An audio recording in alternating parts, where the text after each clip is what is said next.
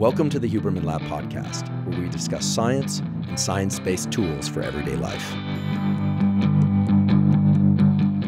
I'm Andrew Huberman, and I'm a professor of neurobiology and ophthalmology at Stanford School of Medicine.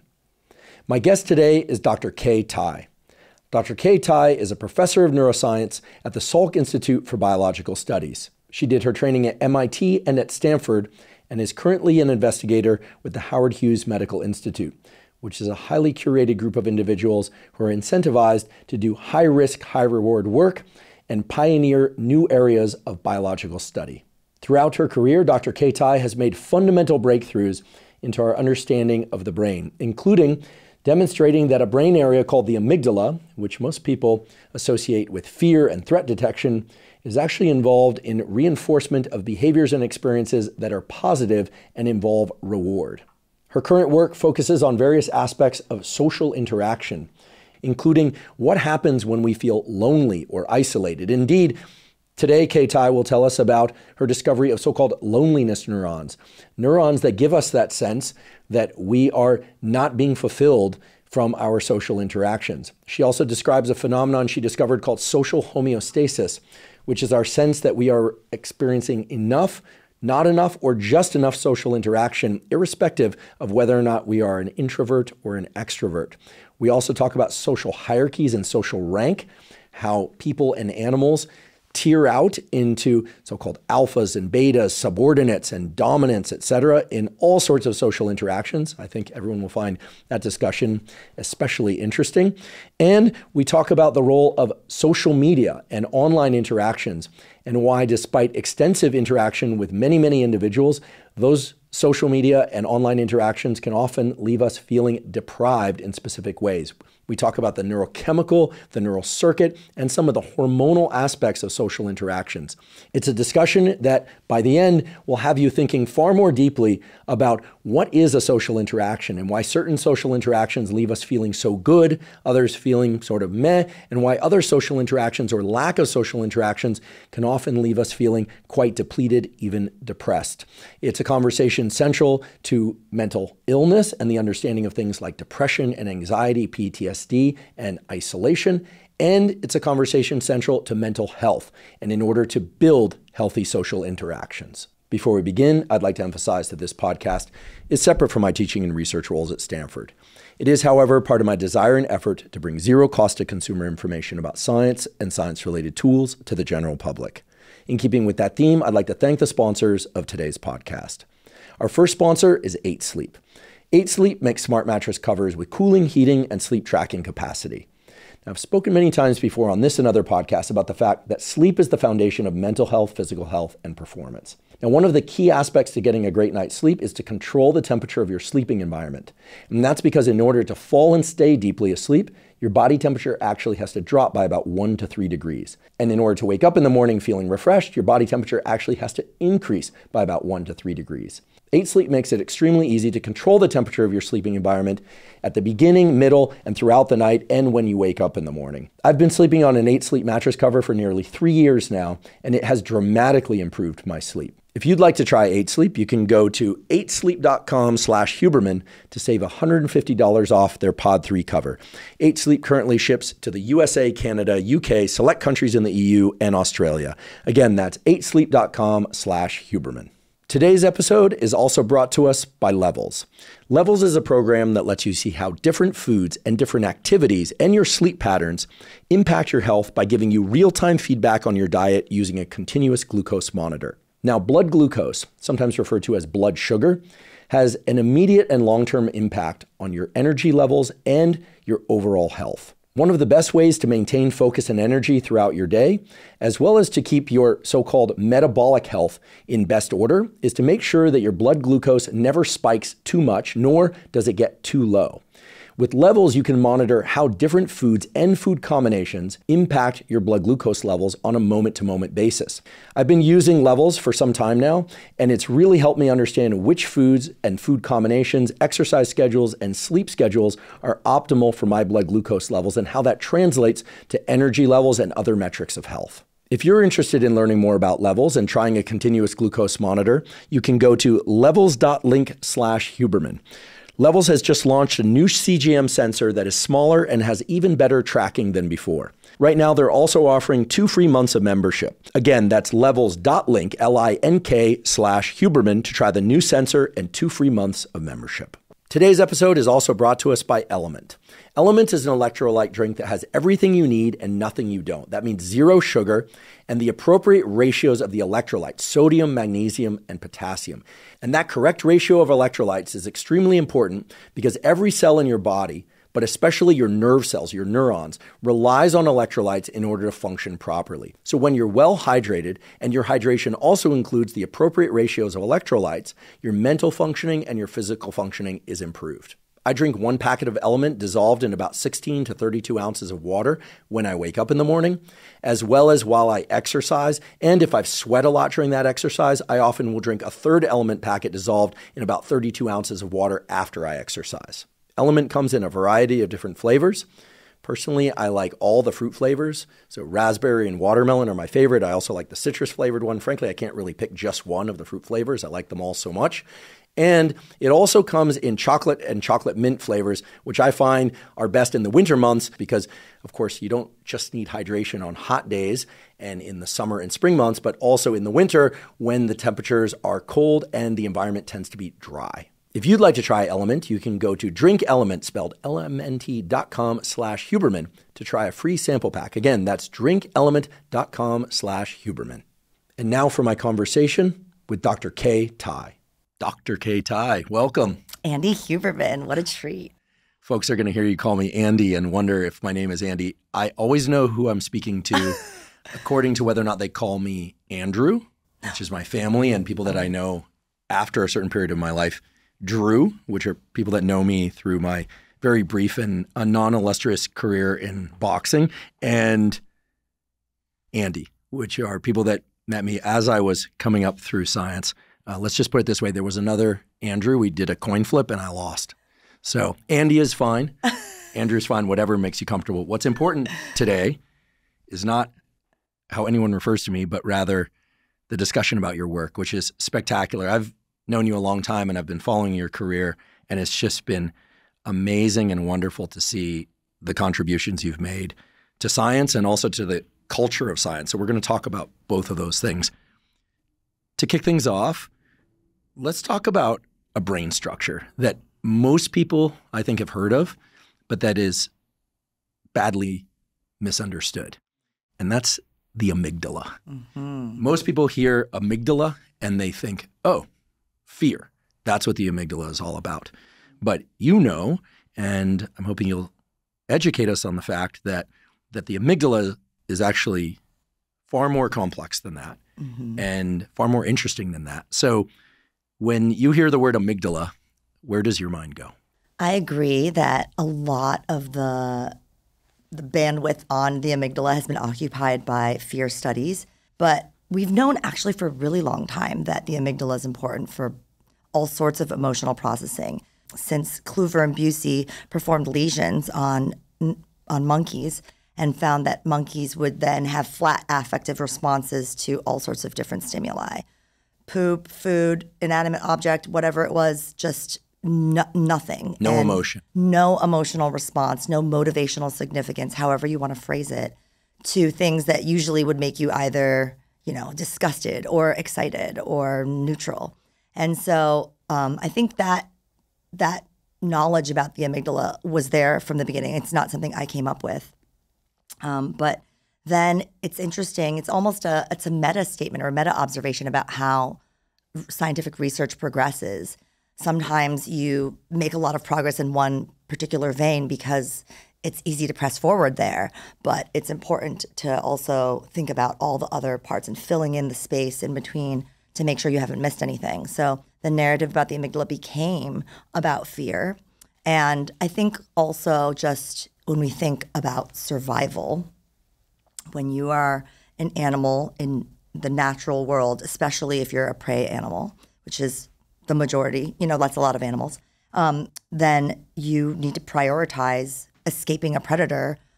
It's immediate threat on your survival versus rewards. Mating, drinking water, getting food. These things can be done later. escaping this predator is paramount. And so there should be some natural asymmetry in how we process emotion at baseline. And so that's something that we've looked into a lot as well. But I think the big picture discovery that my team has contributed to our understanding of the amygdala is that it represents a fork in the road for processing emotional valence and thinking about all these old psychological theories about how do you emotionally evaluate the world around you? What's the chain of events? Is there a chain of events? What's happening in a certain order versus what's happening in parallel? For example, one model is, there's all this information that comes in, and then we have to filter out what's important. What's going to be something that I need to pay attention to versus what do I need to ignore? If I'm driving, I need to pay attention to the road, this light, this pedestrian just started walking versus, what it feels like for my sock to be touching my foot. Not super relevant right now, or my butt against the seat. Nothing I need to pay attention to. I need to focus on, the dynamic information. Then you have to select, the second step would be selecting whether it's good or bad and what you want to do with it.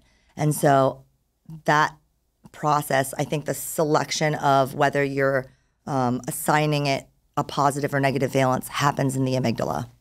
So glad you brought up this word valence. I think it's a word that some scientists, but most of the general public are probably not familiar with. So let's talk about valence. And then I want to go back to the amygdala and kind of explore some of its diversity of function a little bit more. So when I hear the word valence, I think goodness versus badness of something. Is that? Basically, it's been used in a lot of different fields. I think of that, negative and positive numbers but it's an analogy that we take to just mean, net positive, net negative. And it's a intentional departure from the word value. Value becomes very scalar. Everything's on, it can be in the same direction with different magnitudes is often how we think about value. It could be representing both valences, but often it's a small reward and a big reward, or a small punishment and a big punishment is how experimentally we parse value. And so valence is just asking about how your brain responds to things that are good or bad. What are neurons that might respond similarly to things that are good and bad? Those might be importance neurons rather than positive or negative valence neurons. So I think it's just a term that signifies that next step. So when we walk into, say, a novel environment, do you think that our amygdalas are active and really trying to figure out whether or not an environment, a set of people, or a person is safe, and really just check that box first in order to be able to do other things? Is this business of determining valence and the role of the amygdala in that kind of the first gate that we have to walk through anytime we're in a new environment? For instance, you showed up here today and you mentioned, I think I locked my car and I said, you'll be fine in this neighborhood either way. And then you walked in and presumably you were taking in the new environment, meeting some new people. We had a little discussion about caffeine, a little discussion about alcohol. And presumably, because you and I know one another, you felt safe, I would hope so. But presumably the amygdala is always performing this role, even if we have some prior knowledge about something. Just figuring out, am I safe here? Where are the exits? Where are the entrances? Who's here? What's their story? Do you think all of that is operating, and do you think it's always conscious, or is it largely unconscious to us? Okay, so there's a few different questions there. First, I want to address the question about novelty, and then I want to come back to the other issue of conscious. But the way the amygdala works is its job is to assign meaning to anything that could have motivational significance. And so if it's a brand new thing, we're paying attention. We're seeing if it mattered. Did it matter? And so I think anything that's novel, even if we don't know what it means, a loud sound you've never heard before, even if it signifies nothing of motivational significance, the first few times that you're presented with it, you'll get an amygdala response. So you see this in the lab, play the tone for the first time, and then there's a response that rapidly decays when the tone doesn't end up predicting anything that the animal can detect. Or human? Is this also true in humans? Yeah, this is true in humans. if you're the type of person that puts your phone on do not disturb versus has it on vibrate, and sometimes it's always vibrating and it vibrates all the time. Whereas I put my phone on do not disturb, and so when someone else's phone rings, it's very startling to me, but they don't even notice because their phone, that's just the sound their phone makes. It makes it all the time. So I think it has to do with how many times you're presented with it, and it's a startle response. So the first few times that you are presented with a stimulus, the amygdala will respond, and then it decays very quickly. And then only if that stimulus predicts something important or something rewarding or punishing, then will it begin to respond again. So it's like you're giving everything novel a chance to tell you in one trial, in single trial learning, if something's going to happen. And so I think a fire alarm is a great example. Fire alarm goes off, you're instantly, you're looking around, is there anything happening? Even just people rushing out, there's the salient thing that you're going to respond to. And, if you have a lot of fire drills, then you might respond differently after a while. So I think that's the habituation component. You mentioned that the amygdala will respond to a novel stimulus, and if it predicts something interesting, then other things happen. We'll talk about those. If not, the amygdala stops responding. And you said something really important, which is that the amygdala will respond to something that is predicting reward or punishment. And I think most people don't realize that. In fact, I think a lot of early career neurobiologists don't realize that the amygdala is not just involved in fear and punishment. So when we talk about the amygdala, presumably we're talking about the amygdala complex, a bunch of other things. So is it true that there are neurons in the amygdala complex that predict reward and others that predict fear and punishment? Yeah. So as a graduate student, I worked on a part of the amygdala called the basolateral amygdala. It's still a complex within the broader amygdala. This brain region is cortical-like in that it's mostly glutamatergic neurons with some GABAergic neurons mixed in, but without the same structure that the cortex has. And I studied the amygdala in the context of reward. I found essentially that when you induce plasticity, you get a synaptic strengthening. When animals learn things, amygdala neurons fire in response to cues that predict rewards. And this was coming into the context of a field that had shown that this happens with fear. And so this became, I remember the very first time I gave a presentation at a scientific conference. I was a junior graduate student. I was given a 10-minute talk at the inaugural Amygdala Gordon Research Conference. Many famous professors were speaking, and there were 2 talks about the amygdala and reward, and I was one of them. And the response to the talk was just, how is this possible? How can the amygdala, how can you get the same readout for reward and fear? And really it came to be, there's two possibilities. I mean, maybe there's more possibilities, but the main 2 possibilities are, number one, that the amygdala wasn't specific for fear at all. It just responds to anything important. If it's important, it responds, period. The other possibility is that the amygdala has different neurons that respond to positive and negative predictive stimuli and sends this information to different downstream targets to respond differently. Obviously, I respond differently to a reward. I walk towards it. I consume it. A punishment, I'm avoiding it. And so clearly the behaviors are diametrically opposed. And so to me, it seemed very possible, at least, that there was a divergence point and maybe this could be it. And so we just did some very simple experiments when I first started my lab to trace the projection targets of amygdala neurons and record. And so everything's all mixed up together. So it's not obvious that that this would be a fork in the road. But when you look at them, you do see that there are projections that come from the amygdala that are predominantly encoding either reward or fear. And there's many different projections. And, this is just the beginning. But this was a time when it was a novel concept to even think that neurons from one region could have completely different functions going to different downstream targets, which now seems totally obvious. And there's hundreds and hundreds of papers showing it now. But at the time, it was difficult to get this work published because that's just not how people thought about information moving through the brain, I guess. Well, I think, first of all, such important work and so wonderful to be early in the phase of recasting how the brain works, which is what you did. I think most people in the general public still think amygdala fear. And clearly it's able to signal reward and punishment, as you discovered and are now pointing out. I'm curious, does the amygdala have a direct line to some of the organs of the body that can change our bodily activation state?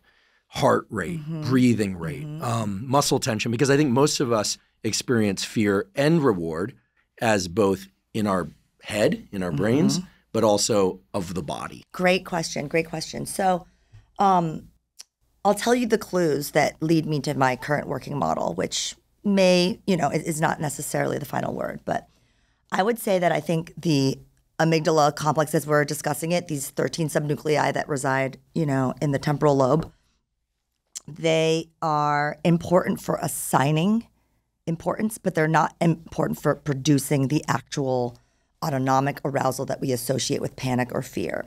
The reason I say this is there's a famous case study patient, SM, who has bilateral damage to her amygdala and no responses to emotional faces, no responses to fearful stimuli. But if capable of having the panic response due to suffocation, associated with suffocation. And so there's still the ability to produce that panic and arousal response. It's just not the cognitive evaluation of it. I think that's what we think the amygdala is doing, is assigning that. It does receive information from the rest of the body. There are, for example, ghrelin receptors in the amygdala, things that can sense hunger. And we've done some work looking at this, kind of inspired by, I'm not sure if you're familiar with this study. It's a controversial study, Danziger 2011, but where the Supreme Court judges, they looked at Supreme Court judge rulings on parole decisions across the day relative to meal breaks. And you can see right after, it's like breakfast, 90%, everybody's getting parole, everybody's getting out. Yeah, and then it just drops till 10%. Then there's lunch. Then we're back to 80%. And then it just precipitously drops to single digits again. So the judges are changing the leniency of their rulings depending on how well fed they are. There are counter arguments to this, but that is strongly what the data suggest. It is not a controlled study. It's just a striking correlation. But it's not a completely novel concept. The hangry phenomenon, I'm sure, I don't know, everybody's different. I certainly experience it. But we think that when you are getting strong signals from the body, for example, I think the amygdala is going to be able to detect a lot of different homeostatic inputs, even though we don't have evidence for that yet. But for specifically energy balance, when you're hungry, your amygdala can detect it perhaps through ghrelin receptors or other mechanisms. And then what we see is that in that after 1 day of food deprivation for mice, you can see this shift in the balance between the positive valence encoding projection neurons and the negative valence encoding projection neurons. And at baseline, fear trumps all. The negative projection neurons, can silence the reward projection ones, which makes sense. If I need to run away from this predator, I can't worry about eating this food right now. But if I'm in a near starvation-like state, which for mice, they have very high metabolism, so 1 day without food is a really big deal. They'll only last a few days. So at this point, they are kicking into survival mode where actually getting food becomes the greater need. And you'll see animals, hunting in ways they normally wouldn't hunt when they're really desperate. And so this mode of food deprivation shifts things so that the reward pathway actually has stronger power to influence and silence the fear pathway than before. Wow, the brain is so smart. It really is. It can take what we normally think of as a priority list. Like fear and staying safe is more important than food reward. And then if food and acquiring food is critical to survival, it can invert all that. is what you're saying. Exactly. Amazing. And it happens, in a day. It seems reversible. So that's something that we're looking at right now and thinking about how specific is this to food? Is this true for lots of different things? What about exercise, other stressors that are, potentially more positive? The amygdala is able to detect a lot of different signals from the environment, and we're not sure how all of that gets in there. So I think one of the detection of the environment has been, really well worked out in terms of our basic sensory modalities. But think about the things that really affect your emotions day to day. At least for me, as a human in this society, the things that affect my emotions most day to day are almost entirely social interactions, very subtle ones that don't seem to threaten my life or safety. Very small, subtle social interactions are what, have the greatest bearing, I think, on my emotional evaluation and my emotional bandwidth. And what is that? How do we detect that? How do we assemble this information, apply all the nuance, put on the onion layers of social programming to come out with whatever, I interpret this gesture to mean. It's pretty incredible. And so that's kind of where my research program has been sliding. It's such an interesting area. Let's drill into it a bit. And to put it in context, maybe we talk about social media. So on social media, whether or not it's Instagram or X, those seem to be the two major platforms. I'm not on TikTok. People say stuff. Sometimes they say positive things. Sometimes they say negative things.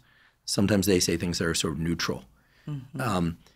So it seems to me that nowadays, if one is on these social media platforms, that we are we've sort of crowdsourced this phenomenon of social interaction in a way that we hadn't before. Because I grew up prior to the advent of social media, and I could bring my physical body into certain environments and not others. Even at high school, I could hang out. We had an area called the Bat Cave where, skateboarders and some other, at that time, misfits hung out.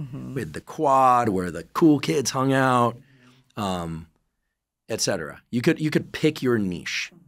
Okay. Social media is not like that. You can pick followers, they can pick you, et cetera.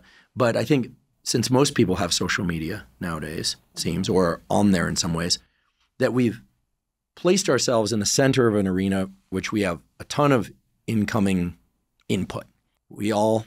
Most of us have amygdalas, two of them, amygdalae, you pointed out, one on each side of the brain. And presumably we're on these platforms to receive positive feedback and avoid negative feedback. However, there does seem to be a cohort of people who seem to like the friction of combat or kind of, let's just call it high friction interactions or moderate friction interactions. They like to argue. They like to parse ideas. It's not all bad necessarily. So have you ever looked at social media in your own mind, looked at social media through the lens of amygdala filtering or through the lens of neural circuit filtering and kind of wondered what's going on there that someone without your in-depth knowledge of these brain circuitries would not think to look at that landscape through? Or maybe we could just do that now as a kind of playful experiment. I like that. So a lot of people ask me about social media from the context of is this social contact meaningful? Is this positive? Does this count? Does this help you not feel lonely? And of course, I don't know the answer. We haven't done that particular study yet, and I don't know of that specific study having been performed. But my prediction is that it's not going to do much because I believe that a key component of what I would consider social contact heavily depends on having some interbrain synchrony, some interaction, and that is synchronous. And I think with social media, sometimes there can be an engaging dialogue that plays out in near real time.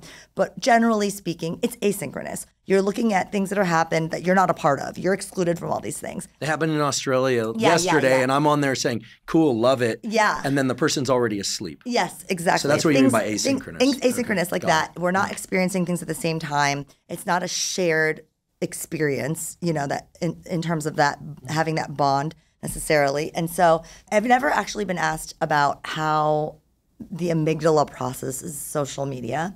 I think what happens is, the amygdala is just responding to stimuli. It's sending up bottom-up signals. It's a caricature of bottom-up and top-down processing. Let's give an example that I'm walking down the street and all of a sudden I hear like a really ferocious dog barking at me, all going crazy. And then I get super scared. And then I realize, okay, there's a fence. So the amygdala heard the dog barking. There's a dog barking. And, I'm freaking out. Then my prefrontal cortex realizes there's the fence. It looks very sturdy. This fence looks stable. And then I'm relaxing and I'm resuming my walking normally. I think that's sort of the dance that our brain is doing when we have top down and bottom up information, that we're trying to stay focused. So for me, I think when I'm on social media, there's so many stimuli that are evoking responses, and to be completely transparent, and I know this is not something that everybody else does or can do or is necessarily what's best for them, but I work very hard to control input from the top down. In terms of, I really, really limit the amount. I basically don't check email or go on social media. I would say I'm on social media or email less than 1 hour per week. Basically, Per week. All I have to say to that is congratulations. We'll talk about social media again in a second, but as a fellow professor, email once a week. I've heard of people scheduling their times for email responses, but once a week, that is awesome. I have no people wonder who you're help, so productive. I have people who help me get through it and filter out what's important. But otherwise, I just, whenever I do my own email, I say yes to all these things. Then I make all these plans, and then I have too many trips, and I'm responding fragmented, and it's just overcommitting. And I think I know my limits. Sometimes it's difficult for me to be in my amygdala mode, responding to stimuli, and yet letting my prefrontal cortex do its thing. So I've set some very heavy prefrontal cortically selected limits of the input I put in so that my brain can function and be clear. I can't be creative. I can't have epiphanies if there's all this clutter of like writing this person back and blah, blah, blah, blah, blah, tweet. Ugh, it's just, get the trash out, squeegee the brain down so that we can actually grow something beautiful and new. Well, and I want to reemphasize what I said in my introduction, which is that, you are so productive. And when I say productive, I don't just mean productive like plug and chug. The work you've done is incredibly creative. You transformed our understanding of what this famous structure, the amygdala, actually does. You've made so many important discoveries as a consequence of presumably other things, but including wiping away all this incoming and clutter. As you said, controlling the top-down inputs. I have to ask, just from a practical standpoint, during that 1 hour a week, are you reading every email that came in, or are you just being very selective about which emails? No. So you're not opening most emails? No, I don't open most emails. Amazing. No, I search for the ones that my assistant identifies as the one I need to open. There's like a list of things that I'd be interested in, and then we'll go through the list, and then, sometimes it requires me to go and find the email and respond to it myself because and then I will do that for 10 minutes a day or something. Do you recommend just get out of there as soon as I can? I love it. Do you pass on this advice to the people that you train? I think it depends on what resources and what's your job right now, right? So I think as a trainee, I definitely did as an assistant professor, I did my own emails, but at a certain point, I was just never getting to the bottom, and then it would just stress me out, make me feel overwhelmed. And what is my job? My job is to, number one, be a stable core of a sustainable research program. And that just requires me having a lot of mental health and well-being and clear-mindedness. And I need to be able to come up with creative ideas. I need to be able to sprint when there's a deadline. And I just can't exhaust my system with unnecessary, I would call them quadrant 4 in the time management quadrant, if you're familiar with this, Oh yeah, what is it? It's important, urgent. Yes, important. Certain things are urgent but not right. important. Some things are urgent and some things are important. neither important nor urgent. Right. That's most emails are like if you read time management literature and you have the luxury to have someone else help you or something that's like so well trained to be really good at capturing things that are important. And, sometimes I miss emails, but emails are not the way my trainees would reach me. They would reach me in a different way. And then emails are for everyone else that I didn't give my number to, I feel so honored to have your contact. I'd like to take a brief moment and thank one of our sponsors, and that's AG1. AG1 is a vitamin mineral probiotic drink that also contains adaptogens. I started taking AG1 way back in 2012. The reason I started taking it and the reason I still take it every day is that it ensures that I meet all of my quotas for vitamins and minerals. And it ensures that I get enough prebiotic and probiotic to support gut health. Now, gut health is something that over the last 10 years, we realized is not just important for the health of our gut, but also for our immune system and for the production of neurotransmitters and neuromodulators, things like dopamine and serotonin. In other words, gut health is critical for proper brain functioning. Now, of course, I strive to consume healthy whole foods for the majority of my nutritional intake every single day, but there are a number of things in AG1, including specific micronutrients that are hard to get from whole foods, or at least in sufficient quantities. So AG1 allows me to get the vitamins and minerals that I need, probiotics, prebiotics, the adaptogens, and critical micronutrients. So anytime somebody asks me if they were to take just one supplement, what that supplement should be, I tell them AG1, because AG1 supports so many different systems within the body that are involved in mental health, physical health, and performance. To try AG1, go to drinkag1.com/Huberman, and you'll get a year's supply of vitamin D3 K2 and 5 free travel packs of AG1. Again, that's drinkag1.com/Huberman. I think this is wonderful advice for people to hear. We have a future guest on this podcast named Cal Newport. He wrote the book Deep Work, and he has another book called A World Without Email. He's a computer science professor at Georgetown, where he talks extensively about the tremendous career, but also relationship and life value of doing essentially what you're describing. Although I do think, Kay, that you represent kind of the extreme of what I've become aware of in terms of people that can limit the amount of time on social media platforms and email. Anyway, I just want to say congratulations. I just want to say that again. And I think even if people don't reduce to 1 hour per week, I think that making some effort toward reducing the amount of incoming, as you said, controlling the top-down inputs to the amygdala, but also to the rest of the brain involved in creative processing, et cetera, is so key. And we actually do have agency. It just is, it's tough sometimes to build up that discipline. So you're doing a tremendous service by sharing that somebody as successful as you does this, presumably is successful in part because you do this. Could we, by extension, say that many people, since billions of people are on social media, are likely triggering the activation of their amygdala, clouding out other more potentially productive activation of their neural circuits by sort of just making themselves freely available to the thoughts and words and impulses of others? I mean, to me, it seems the answer would be yes, but I'd like to know what you think. I mean, I think, and there's something to be said. There's definitely been moments where I've gone deep into social media and spent more time in a certain burst, right, that is isolated. And I think that there's a lot to be learned from social media.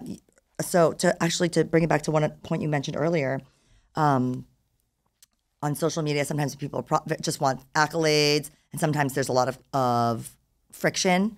One of the reasons I stay on social media, even though I'm making this big effort to sort of declutter my consciousness, is because of that feedback, especially when, for someone like you, I imagine this has got to be super true. And even for me at a certain point in my career, it just felt like people don't want to tell me bad news to my face as much anymore. Everybody's so positive all the time. And, what are they really thinking? Mm-hmm. And social media allows you the protection of anonymity to say what you really think without consequence, essentially. And so on the one hand, the consequence-free nature of being able to just say things can be very dangerous. But at the same time, for me, I really value just being able to receive it. I'm a big girl. I can filter out what I want when I get all the inputs. But if I don't receive the inputs, sometimes it's hard to learn from the feedback I'm not getting. So even sometimes feedback's given in a not very nice way, I can still create a model for someone else that has this perspective that I can take with me and that can be another perspective I can honor easily in the future because I have this theory of mind for someone would get upset about that. That's something that could be harmful to people who are, have this theory of mind. So I think it's super valuable from that perspective, and that's why I continue to use it. Great. Yeah, I really applaud that as well. I always read my teaching evals because they're anonymous.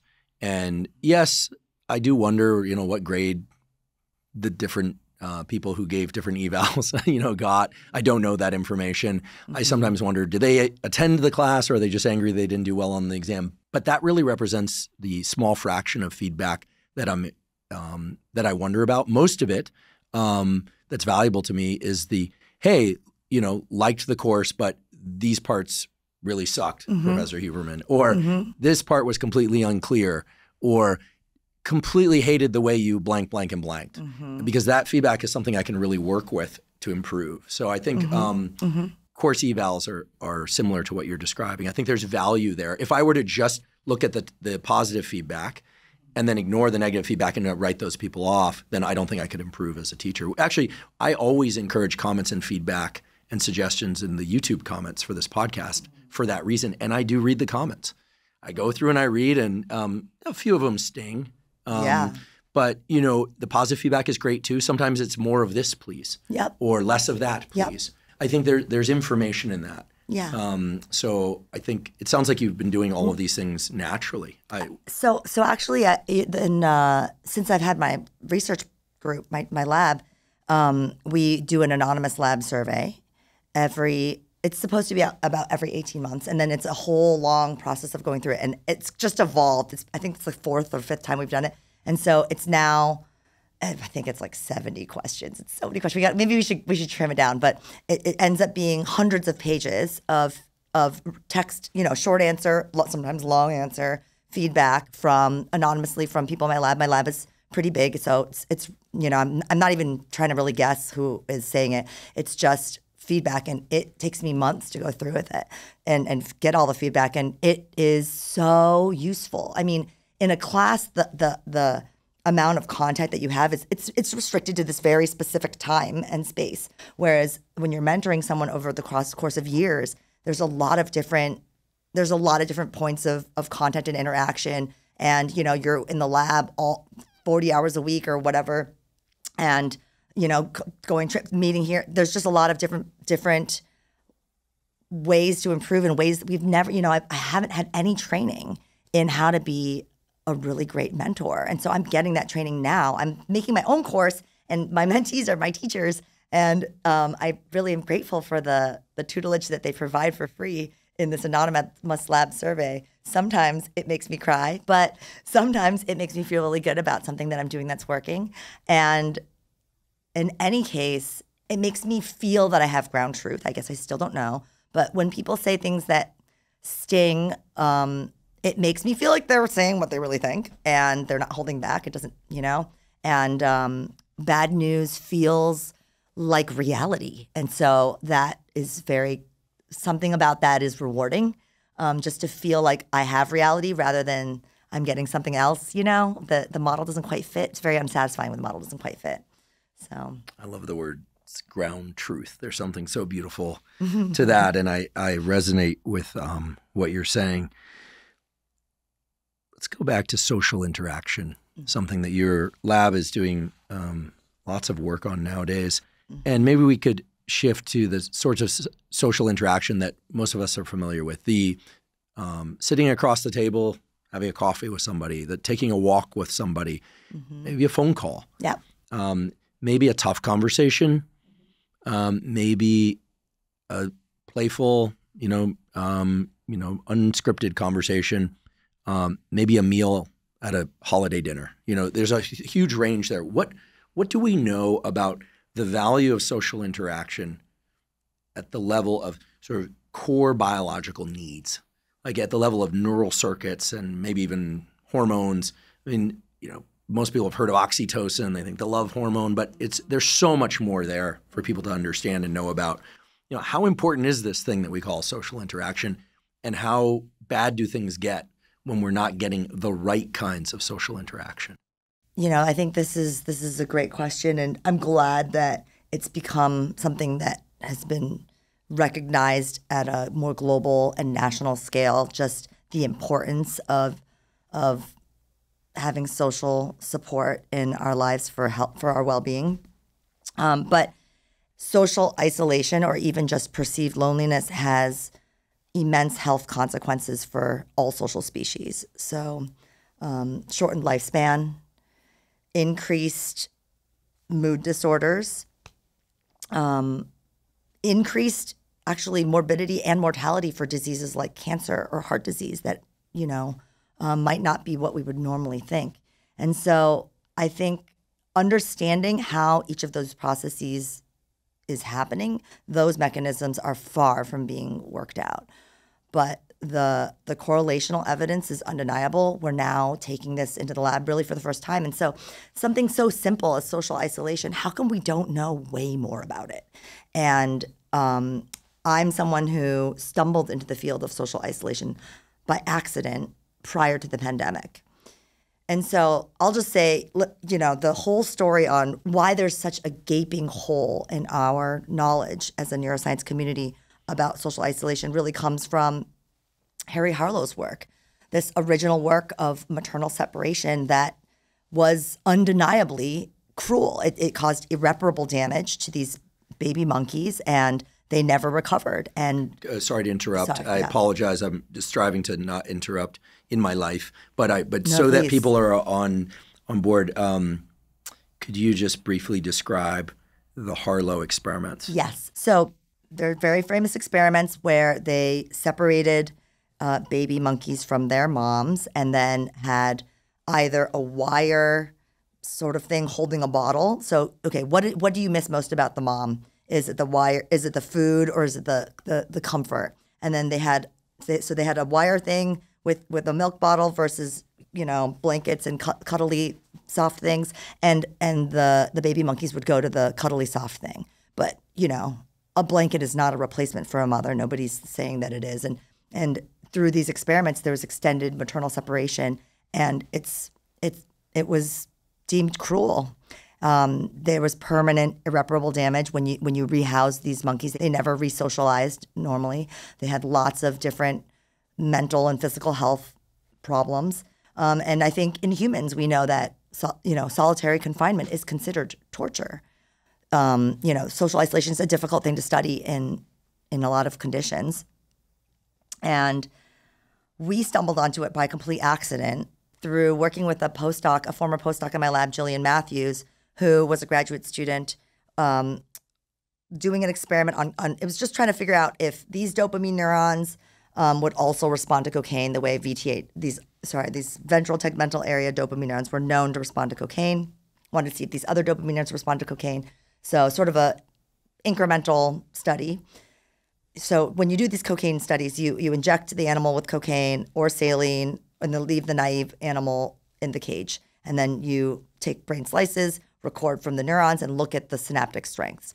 And so, the expected outcome sort of was that these dopamine neurons would be similar to other dopamine neurons that showed long-lasting potentiation after a single dose of cocaine.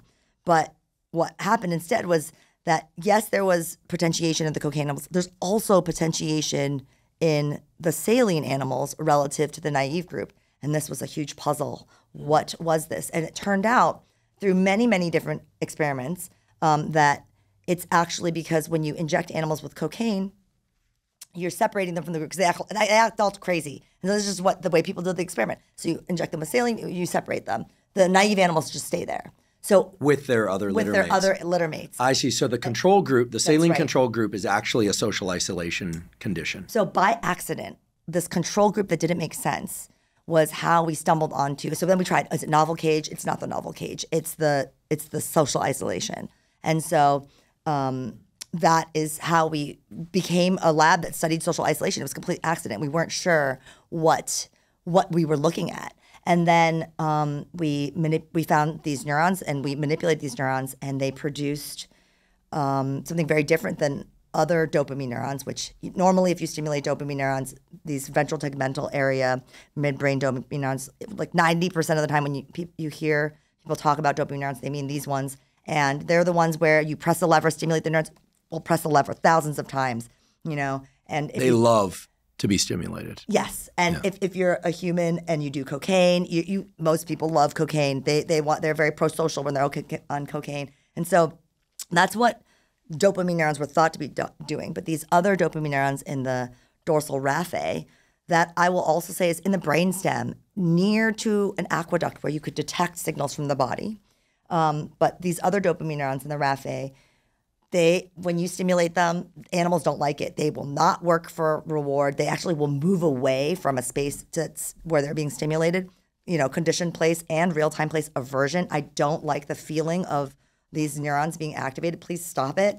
And yet they would be pro-social. And so for a long time, this was super confusing. We couldn't understand it. And then just because at the same time we had a hunger study going on in the lab, we just thought about it like, I can eat food because it's delicious and I want to eat this yummy treat, or I can eat because I'm super hungry, I feel shaky, I'm just gonna eat this nasty fiber bar out of my backpack because I'm so desperate and I need my blood sugar is dangerously low, And so there's two reasons that you can eat, and one of them is uncomfortable. Hunger is not comfortable. It's not a good feeling to be hungry. And so we thought about this, and that's kind of how we circularly came around to thinking, I think we've discovered the loneliness neurons, essentially. And so what is loneliness? And loneliness is this unpleasant need state of wanting social contact that would have this pro-social effect as well. And so that's basically the very serendipitous loop-de-loop way that I came to be studying how loneliness is represented in the brain. Amazing. Before we talk a bit more about these loneliness neurons and some of their inputs and outputs in the brain, how has the discovery of these neurons perhaps changed the way that you organize your day and week and life, right? If at all. For instance, are you more aware of how much time you spend alone versus with others? Are you more careful or discerning about who you spend your time with? I ask this because, there's so many examples for me in the neuroscience literature where, I learn something new about how the brain works. And I think, oh yeah, it makes a lot of sense why my sleep isn't great. It turns out that light exposure to the eyes at particular times of day really sets the whole body and brain into particular rhythms that explain why I was a little depressed when I was in graduate school, staying up all night doing experiments, and I'd sleep much of the day and feel like I was getting 8-9 hours. I don't get 8 to 9 hours now, but and when I wake up early, for me personally, there's a bit of an antidepressant effect as long as I slept the night before. Seasonal affect disorder is real. Right. So, I think as new information comes online, at least for me, it's changed the way that I organize my life in subtle or in not so subtle ways. So the idea that there are neurons in the brain that encode loneliness, the absence of social contact, does that have you thinking, after a few days of managing the lab, which, as you point out, you have a very large lab, lots of social interaction, but it's work context social interaction. Does that has that led you to think, hey, we should go out to dinner as a lab, or I should spend time with somebody who's not in science, or I should spend time by myself because I've had too much social interaction? I'm not asking for strict protocols here. I'm just wondering if you're willing to get play in the sandbox of this with me a bit. Yeah. How this information perhaps has shaped some of your choices, you personally. And to be very clear, I'm not asking you to dictate what other people do. No, of course. Has it changed your social life? So it's really interesting that you ask this question, and now that you're asking it this way, I mean, of course, when I learn new things, I take them and implement them into my life. But to be honest, in the cycle of learning and studying and being curious, and I actually think where I reside more is when something's going on with me. my research program, research is me search. It becomes it dictates what the research program evolves into. And so, for example, so I just had started studying loneliness a few years before the pandemic hit, and then the pandemic hit, and it was just a step function like change. I went from I'm never alone unless you call being in an Uber alone, or being on a plane. And just, constantly people in my office, even when I'm going to the bathroom, someone's waiting for me outside, it's like I'm hurrying in the bathroom. I'm never alone. There's like 4 people in my bed kicking me in the face. I'm just, there's just so much social contact. And then boom, there would be a day I wouldn't see another, just not zero, but just extremely sudden drop of social contact when there's no more work. And, it was just that period of time. And it was very depressing. It was just this huge, I felt like I was in free fall. And it made me, at first it was really disruptive and I was worried about myself, And then at some point I adjusted to it. And then I got used to working from home. I started a garden. Like I got all this, I just started a different life pattern that involved a lot of alone time, and an alone time personal life grew where there wasn't any space for anything to grow before. And then I became comfortable with it. And so then I started thinking about that's really where the idea of social homeostasis was born. This idea that, okay, why is it with acute social isolation, humans, monkeys, mice, you acutely isolate the individual from the social group, you reintroduce them to the social group, rebound of pro-social interaction. Oh, so happy to see you. There's like all these affiliative interactions, a burst of affiliative interactions.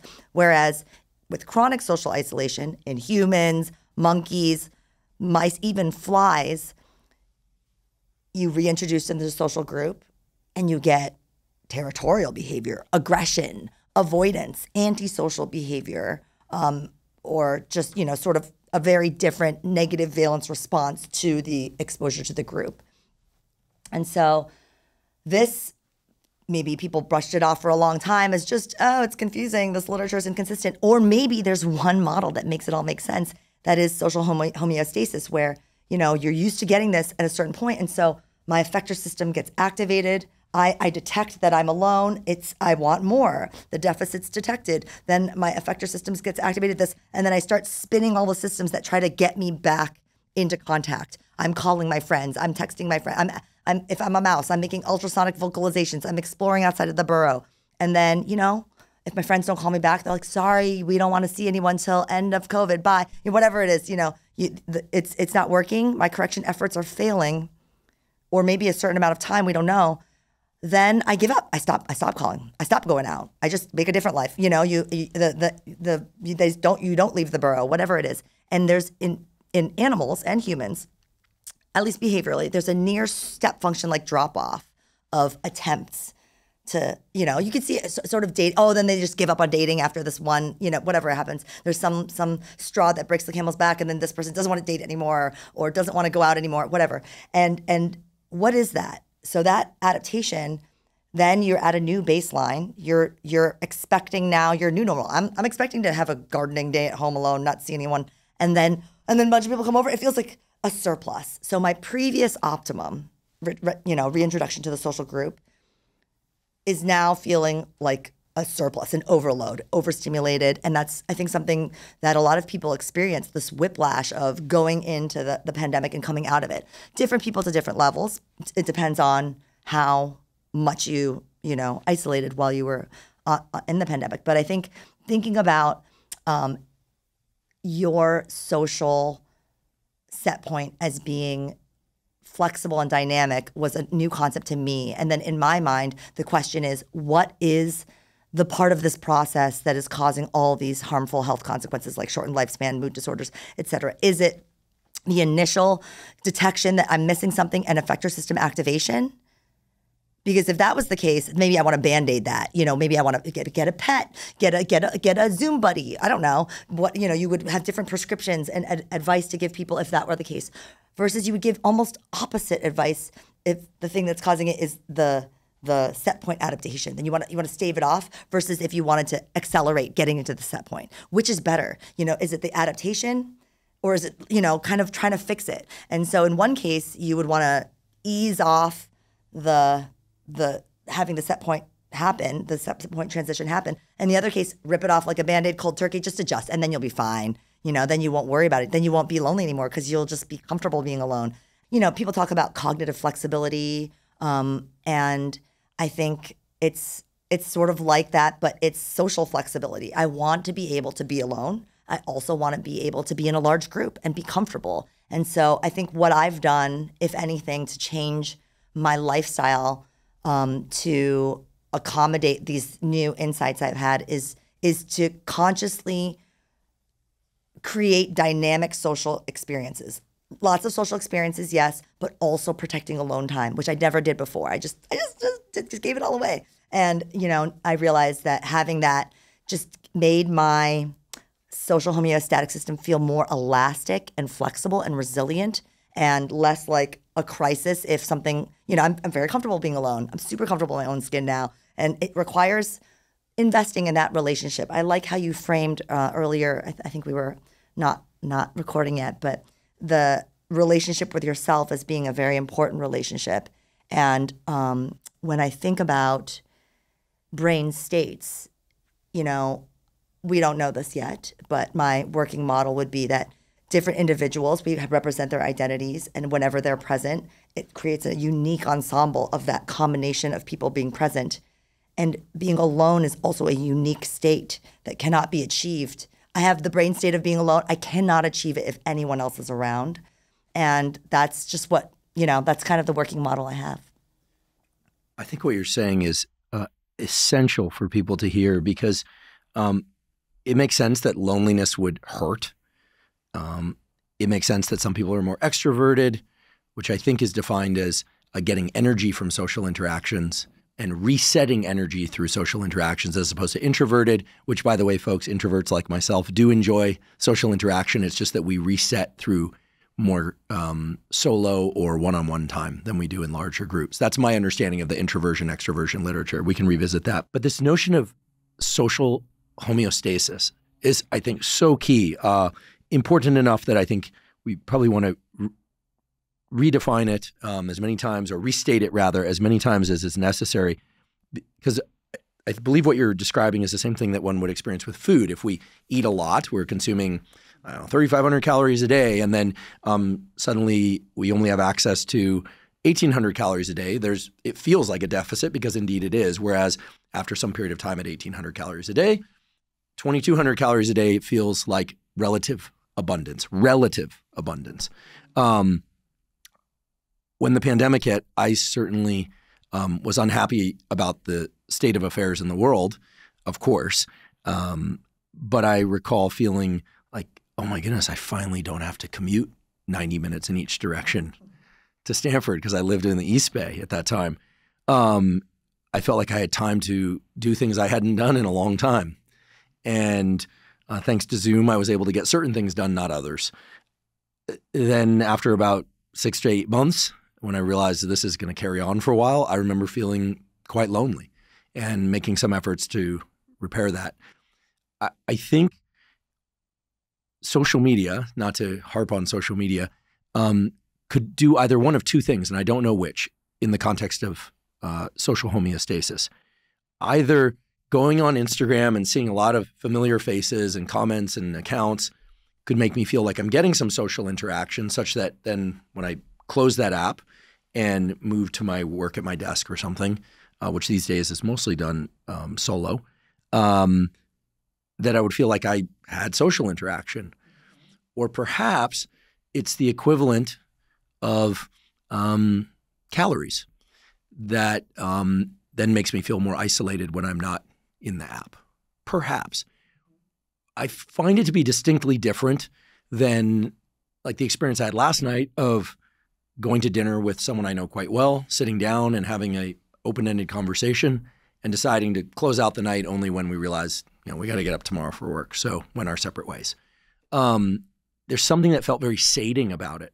So I wonder in this context of social homeostasis, whether or not the analogy of social interaction to caloric intake, is there another dimension to it where it's not just the total number of calories or the total amount of social interaction, but the quality of social interaction, the type of social interaction that actually feels like nourishment as opposed to just calories? I love where you're going with this. And so when we wrote this review the first time, we're conceptualizing this idea of how your social set point can change based on if you're acutely isolated or chronically isolated.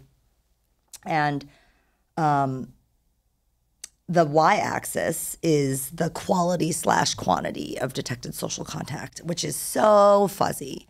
And, it's again, one of the most challenging frontiers of this field, because even if we measured every single component that the brain can detect of the social contact, so much of it is about expectation. Like if I think I got a gesture, if I get a nod from the president, I'm like, oh my God, did the president just nod at me? That's so exciting. Versus if I get a nod from my partner, I'm like, oh my God, are they mad at me? What's going on? Why did I just get a nod? Right? It totally matters. The gesture, you need the identity. There's many different cognitive systems that need to all plug in to this wheel to make it spin. So I think that that is one of I think that's going to keep us busy for a while.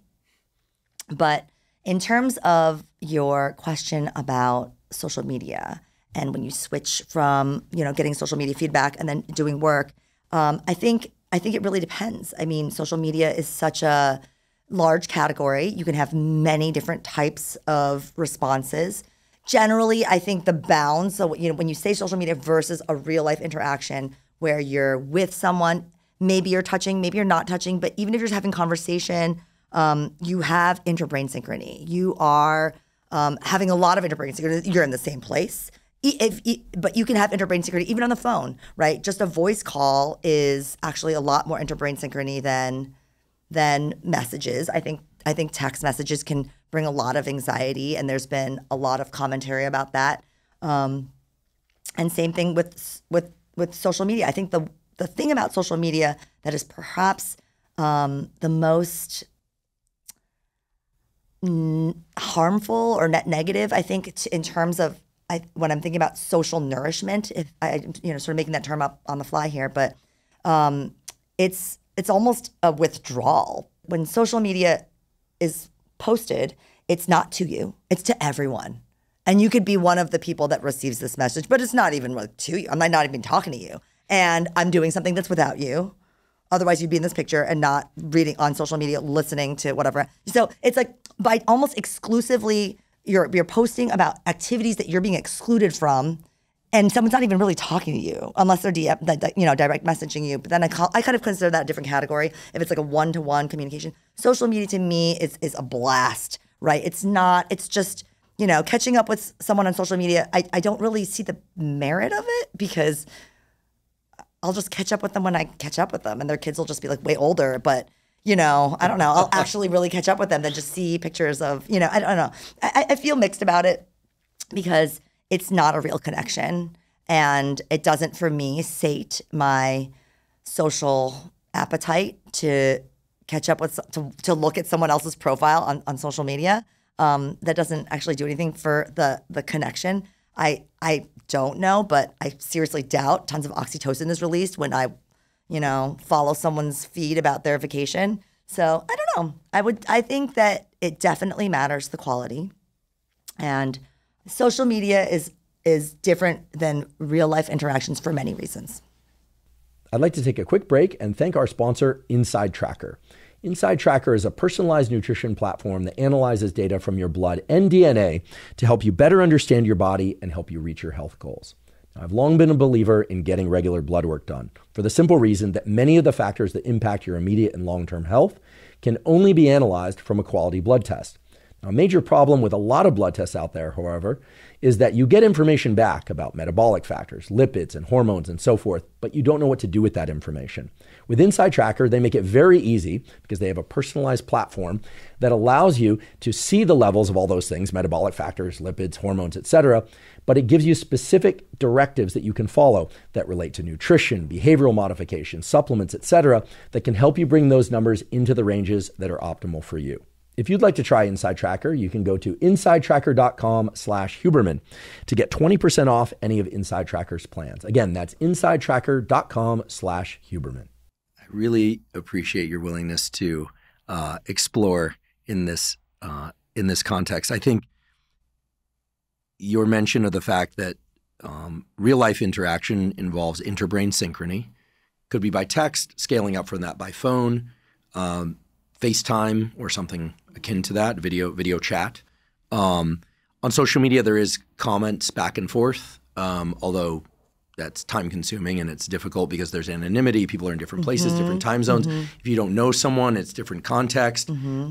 So I'm really, thanks to what you're describing, I'm really starting to think about social media as so different than in-person social interactions or by phone or video chat social interactions, and how those would differentially impact social homeostasis. And it's leading me, at least, to conclude that, at least for me, that most social media interactions would create more hunger as opposed to a sating of the need for social interaction. It's I have to be careful with the analogies here, but since I can do this, I was almost going to make an analogy between pornography, in-person sexual intimacy. I suppose there's something in between where people could talk by phone, but we don't want to explore this in any kind of salacious way. And then sexual intimacy with emotion, with positive emotion, right? There's a scaling factor there, and I'm not putting judgment or valence. I'm certainly not. That's not my place. As a good friend of mine says, I'm not a cop. I'm not telling people what to do they can't do. But it's so interesting to think about these circuits within us that create these, what you and I in our field call appetitive, the desire for, or aversive, the desire to move away from type responses, and how so much of our life, aside from you because you're regulating your social media and your email intake, but so much of life now is offering us the opportunity to tickle these circuits or even hit them hard with a sledgehammer. But we're not thinking about these homeostatic mechanisms of whether or not they're creating more hunger for or more satisfaction from. Yeah. And I cannot emphasize enough how critical this is. And I think that's because, I'm somebody who does spend a fair amount of time on social media. A lot of my work exists on social media, YouTube, et cetera. And I would hope that the work that we're putting into the world with this podcast is creating a satiation or the desire for information rather than a hunger for more. I do hope that. But I recognize that educational material on social media represents a tiny, tiny fraction of what's there. So social homeostasis, I think, is a term that if people haven't already stamped into their mind, they should be stamping into their mind. And Dr. K-Tai deserves credit for that. I will say that, so you don't have to. I've heard you say before, you wrote in a review, something akin to social contact is either positive or negative when it's deficient or in excess, which is, I think, what you're describing is social homeostasis. Is that right? When we talked about the quality and quantity, there's just in terms of contact, just amount of contact, there's such a thing as just the right amount.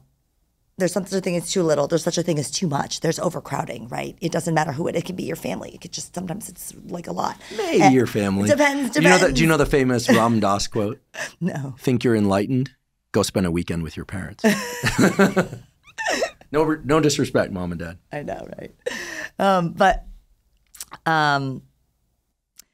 I think with quality, it matters so much. Like I was sort of saying before, the same gesture from the president or my partner, it's going to feel very different to me, whether that was a slight or, it's relative to what is appropriate for our rank, for our prior history of relationships, for, the environmental context. And so I think with social media in general, and I agree, social media is great for a lot of things. I mean, I think that having a podcast like this that is accessible to the public makes research more sustainable. So I have a lot of things to say about science communication that I'm very, grateful for. But in terms of social media, think about the mutual investment. When you are interacting with someone on social media, what are they investing in this connection? So if I put out a post about my vacation that is public, I'm investing 0.000000001% of my bandwidth to make contact with you. You know what I mean? And so it scales up from them. If you're making a voice call with someone, you're giving them at least most of your attention for the time that you're on the call. That's a lot, right? Whereas, so just thinking about the investment is another component. There's the real-time component, and then there's the investment component. Who is it coming from? It matters. If you're anonymous, I cannot tell what this means. A compliment from or a hate comment or a love comment from an anonymous person, I don't know what to do with this. I just literally don't know how to, it doesn't really do anything for me because I don't know how to interpret it. It's almost, uninterpretable without this other dimension that my brain has evolved to look for, I think. So that's, speculation. But I think social media is operating in a way that is not ethological and not designed to make us feel better. It's just designed to make us want to use it. And I think a lot of this comes down to things that are relative. There's the famous observations. If a monkey sees another monkey get a cucumber, it's happy with the cucumber. But if a monkey sees the other monkey get grape, monkey wants grape. You want to keep up with the Joneses. If you see someone else having something, suddenly it feels like a loss that you don't have it, that you didn't even think of this thing that you needed, right? And so I think social media is exposing you to a lot of things that you don't, that it's like this parameter space you didn't have. There's all these things you didn't know you were missing that you didn't need to miss out on. And so we have this whole project now. We have two projects. One that's looking at social isolation and following what happens with social isolation across the time course to try to understand, is it the amount of time or is it the amount of effort that you put into correcting that deficit that leads you to the giving up, kind of state change. And another project that is about the quality of social contact, specifically social exclusion. So a different kind of deficit. You're with your other animals, but there's this it's 4 animals that have are cage mates, and 3 animals are on one side able to drink a chocolate milkshake, and the other animals excluded. And this one excluded animal will go up against the divider and look frantic and exhibit lots of behaviors that we would associate in humans with fear of missing out, trying to reunite with the group, trying to get the attention of the group, trying to get over there. A lot of attending, looks frantic, and studying what we think is actually going on. And so I think coming up with paradigms to try to probe social isolation, and we don't even know what behaviors animals exhibit when they're lonely. This is a challenging field because there's no number of lever presses. There's no script to follow, and there's no trial structure. And so for a neuroscientists were trained to be rigorous about our statistics because of the stochastic nature of neural activity. And how do we process things without a trial structure? How do we be statistically rigorous when the animal is just free floating, deciding whatever it wants to do? And so that is kind of the crucible that my lab is working through right now to establish pipelines and techniques and ways to quantify social behaviors and peel off all the layers. I love where your lab is headed, which just means we're going to have you back on here again at some point in the future to get the answers to those questions that you're now addressing. I've long thought that we really know how we feel about somebody when something good happens to them or for them. And I never quite understood this at the level of mechanisms. How could I? It's not what my lab studies. But, I think that there's a natural sort of empathy, if one is a healthy, empathic person, to seeing a member of our own species, and hopefully also to observing the members of other species, experiencing some discomfort. We don't like that, nor should we. So another human is in emotional pain, right? The wail or the cry of loss is like one that just, I think, for any person who's empathically attuned is just like, ugh. Or an animal, you hear an animal in pain, like, goodness. I mean, I'm not here to diagnose sociopathy, but if that doesn't evoke at least some sort of response of like, oh gosh, like what I wouldn't do to remove that pain, that their pain is your pain, empathy, that seems like a very reflexive circuit, or at least I would hope so. But when somebody experiences something positive, I think it's normal and healthy to have a graded set of responses. If it's somebody that we really love, we may not even know them. We think, yeah, like you're just reflexively happy for them. Somebody that we dislike, I think there's a more natural tendency to be like, oh, right? As opposed to if that person were in pain, I would like to think that even if one didn't like them, that you would think like, oh, that sucks. I'm really sorry to hear that. So I feel like there's some asymmetry in these empathic interactions. They're both empathy. One has negative valence, pain. The other one has positive valence, another member of our species or other species receiving reward. And we can delight in that. I mean, I'm almost embarrassed to admit how many ferret and otter and raccoon accounts I follow because I love seeing them eat. I love seeing the little hands of the raccoons. There's some great raccoon accounts, by the way. And I delight in it. I delight in it. I want to see the raccoons win. I don't know why. I love animals, and so I suppose that's why. So do you think that we are asymmetrically wired for this empathic attunement?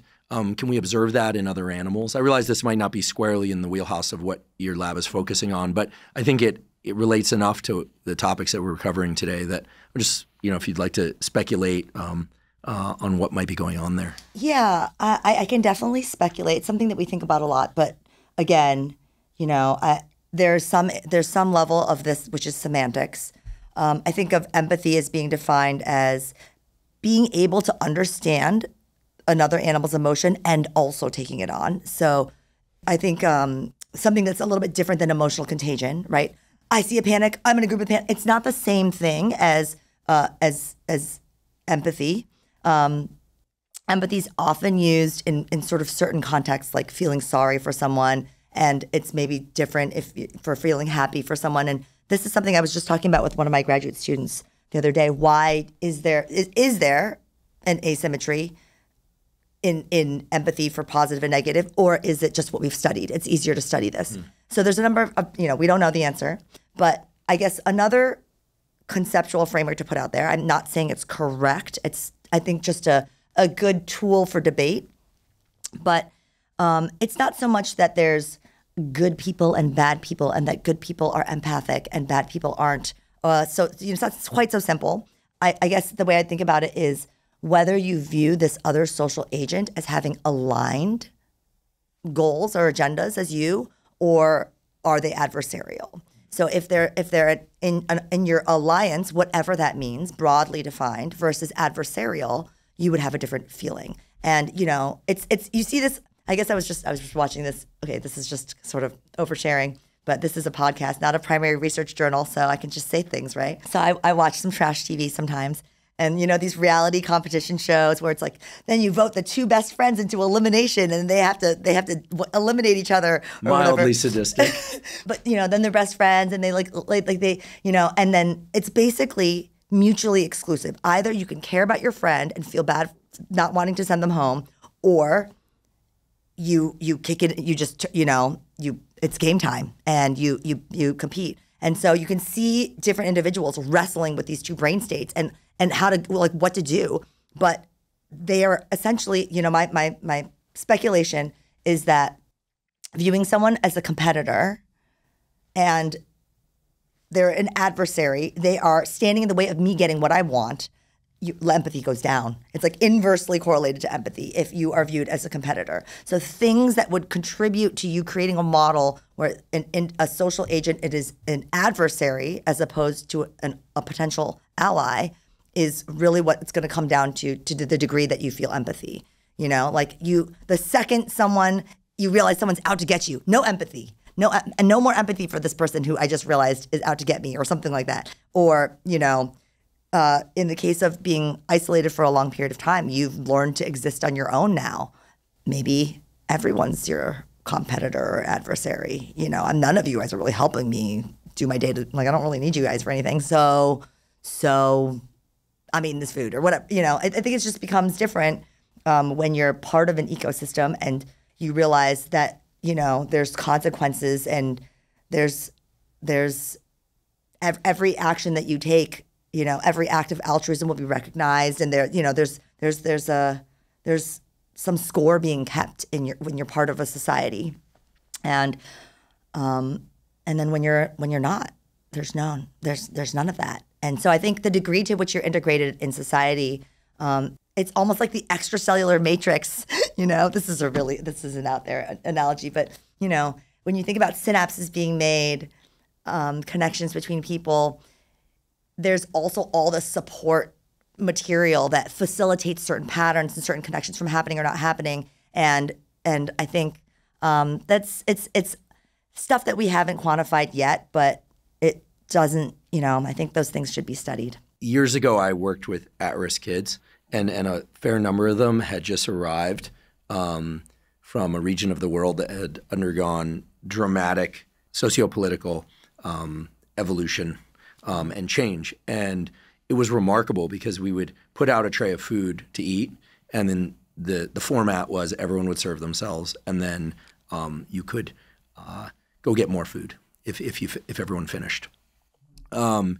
And a couple of these kids that had come from these very deprived environments would just take more than their share. It was clear that by taking that, other kids weren't going to get any.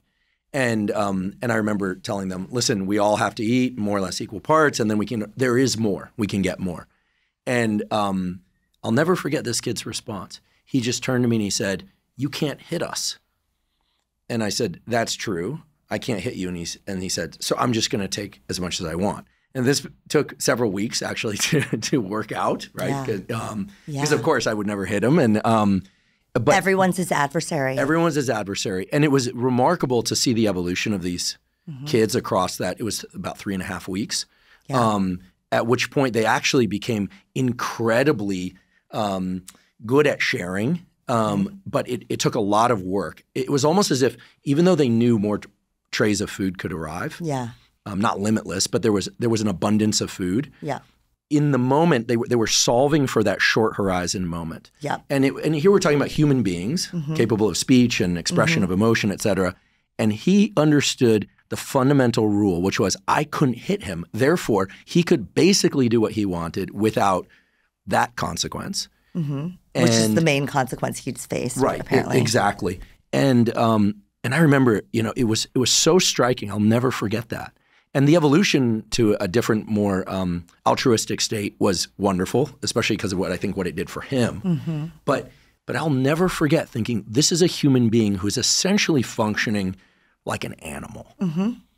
Like an animal. I mean, I had a bulldog mastiff, and he was kind to other dogs. But if there were unattended to toys at the dog park, he was going to pick them up.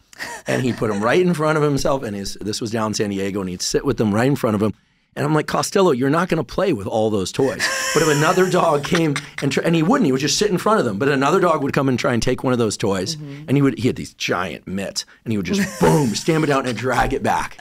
And so it seems that there are these very primitive circuits about resource allocation and protection of resources that, in the absence of understanding that there's a much bigger landscape, like Costello eventually figured out, like tug's a fun game. Although most dogs couldn't play tug with him, there were a few that could. He was a 90-pound bulldog. He was just a neck like this. But, you know, to see this in a human being was just so striking. As you're describing this, it's like this adversary versus neutral versus friend. It's just so striking. And it's got to be, you know, that the brain, as complex as it is, I've often wondered, and our colleague Marcus Meister once said that, you know, circuits in the brain can broadly be divided into these sorts of circuits, into yum, yuck, and meh. right? Which is far too simplistic, right? But who am I to argue with the great Marcus Meister? And I'm not going to. But it's sort of interesting. We sort of bin our responses into yes, okay, let's cooperate, or yes, let's cooperate. You're summarizing Valence. Yeah. Or no way, no chance. Like mine. Yeah. Versus like meh. And as complex as I'd like to think the brain is, and we are, I mean, maybe when it comes down to behaviors and how we interpret input and our decision making, maybe it's really all about feelings of safety and feelings of relatedness. Yeah. I think it's also about the experiential statistics that you have been exposed to. So this boy who says, I'm going to take all this food because you can't hit me. I mean, we don't know, but the picture that grows out of my imagination is this boy's had a lot of experiences of people hitting them, a lot of experiences of not enough food, and not a lot of experiences of strangers being nice to them, like not a lot of people that you could trust.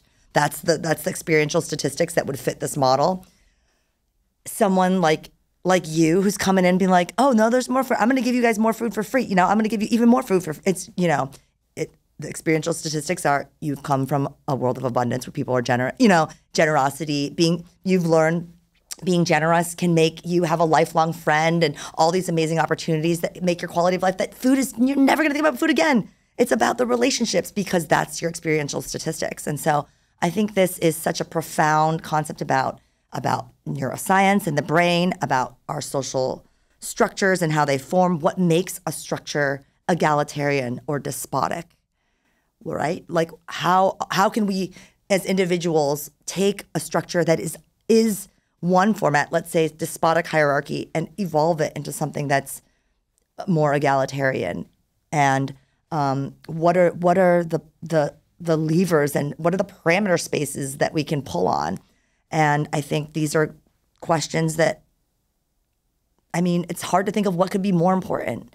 But that perspective of thinking about from experiential statistics, I think really supports, the need of diversity, bringing in people to academia who've had very different experiences, experiential statistics, different biases of what they're going to think is interesting to work on and study, and obviously in every sector of our society. So I think, how can we get more diverse sets of experiences represented at each decision-making body that really matters?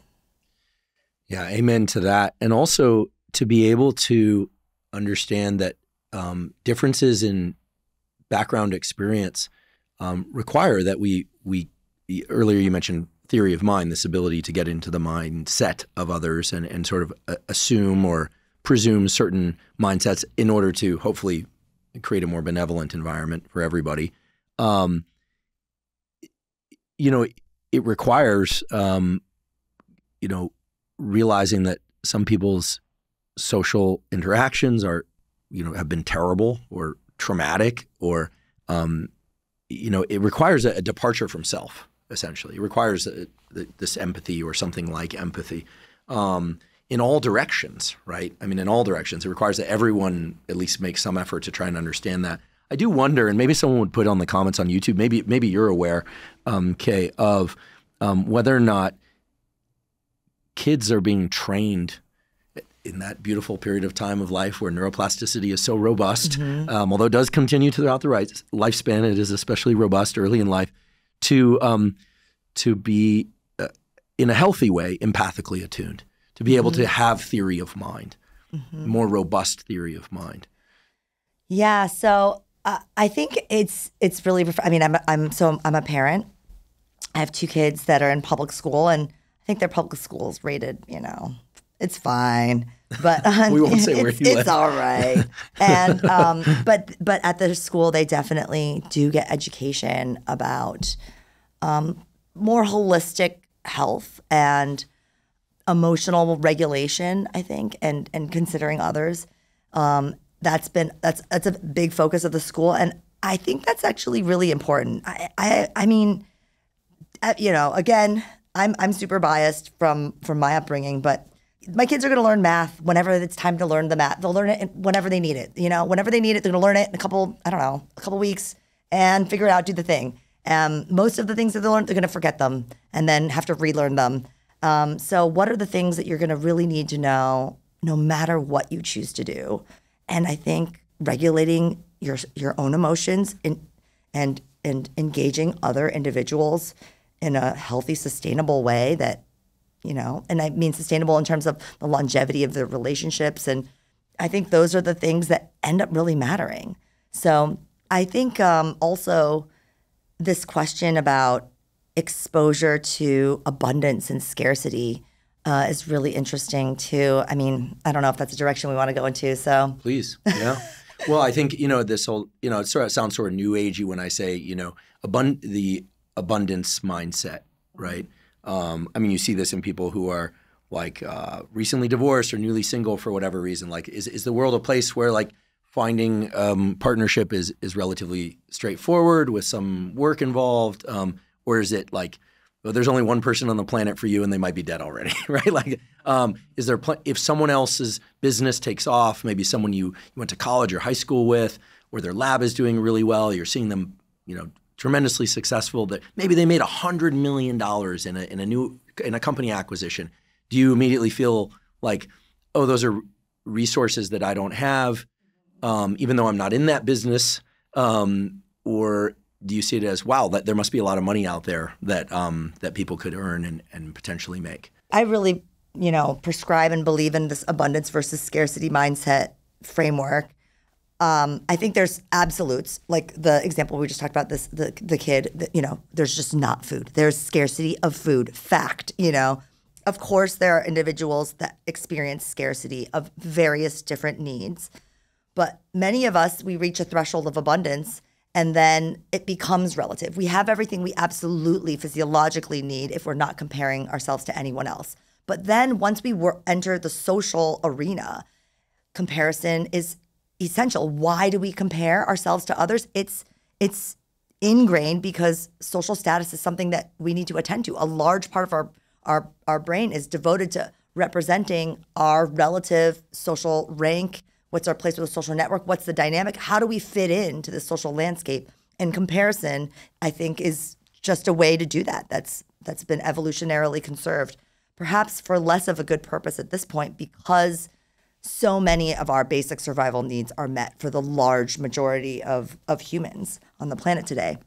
Not for everybody, of course, but yet what is the percentage of humans who feel that they have everything that they desire? How many people feel like they don't want for anything? And, it's interesting because having things doesn't make you have an abundance mindset. Having abundance is not sufficient to give you the mindset of abundance. That's such an important statement. I mean, I don't think they could be restated enough. You've studied social rank. Mm-hmm. People hear social rank and hierarchy, and I have to guess that at least some neurons in their amygdala and other areas of the brain get buzzing, because as soon as people hear social rank, they, I think, naturally start thinking, well, where am I in this social rank? And how do I feel about how that rank is, established, and all sorts of interesting and important questions. Some people get very angry that there are billionaires on this planet, mm-hmm. especially given that in most major cities, you don't have to go very far to see people who have very limited resources. Mm-hmm.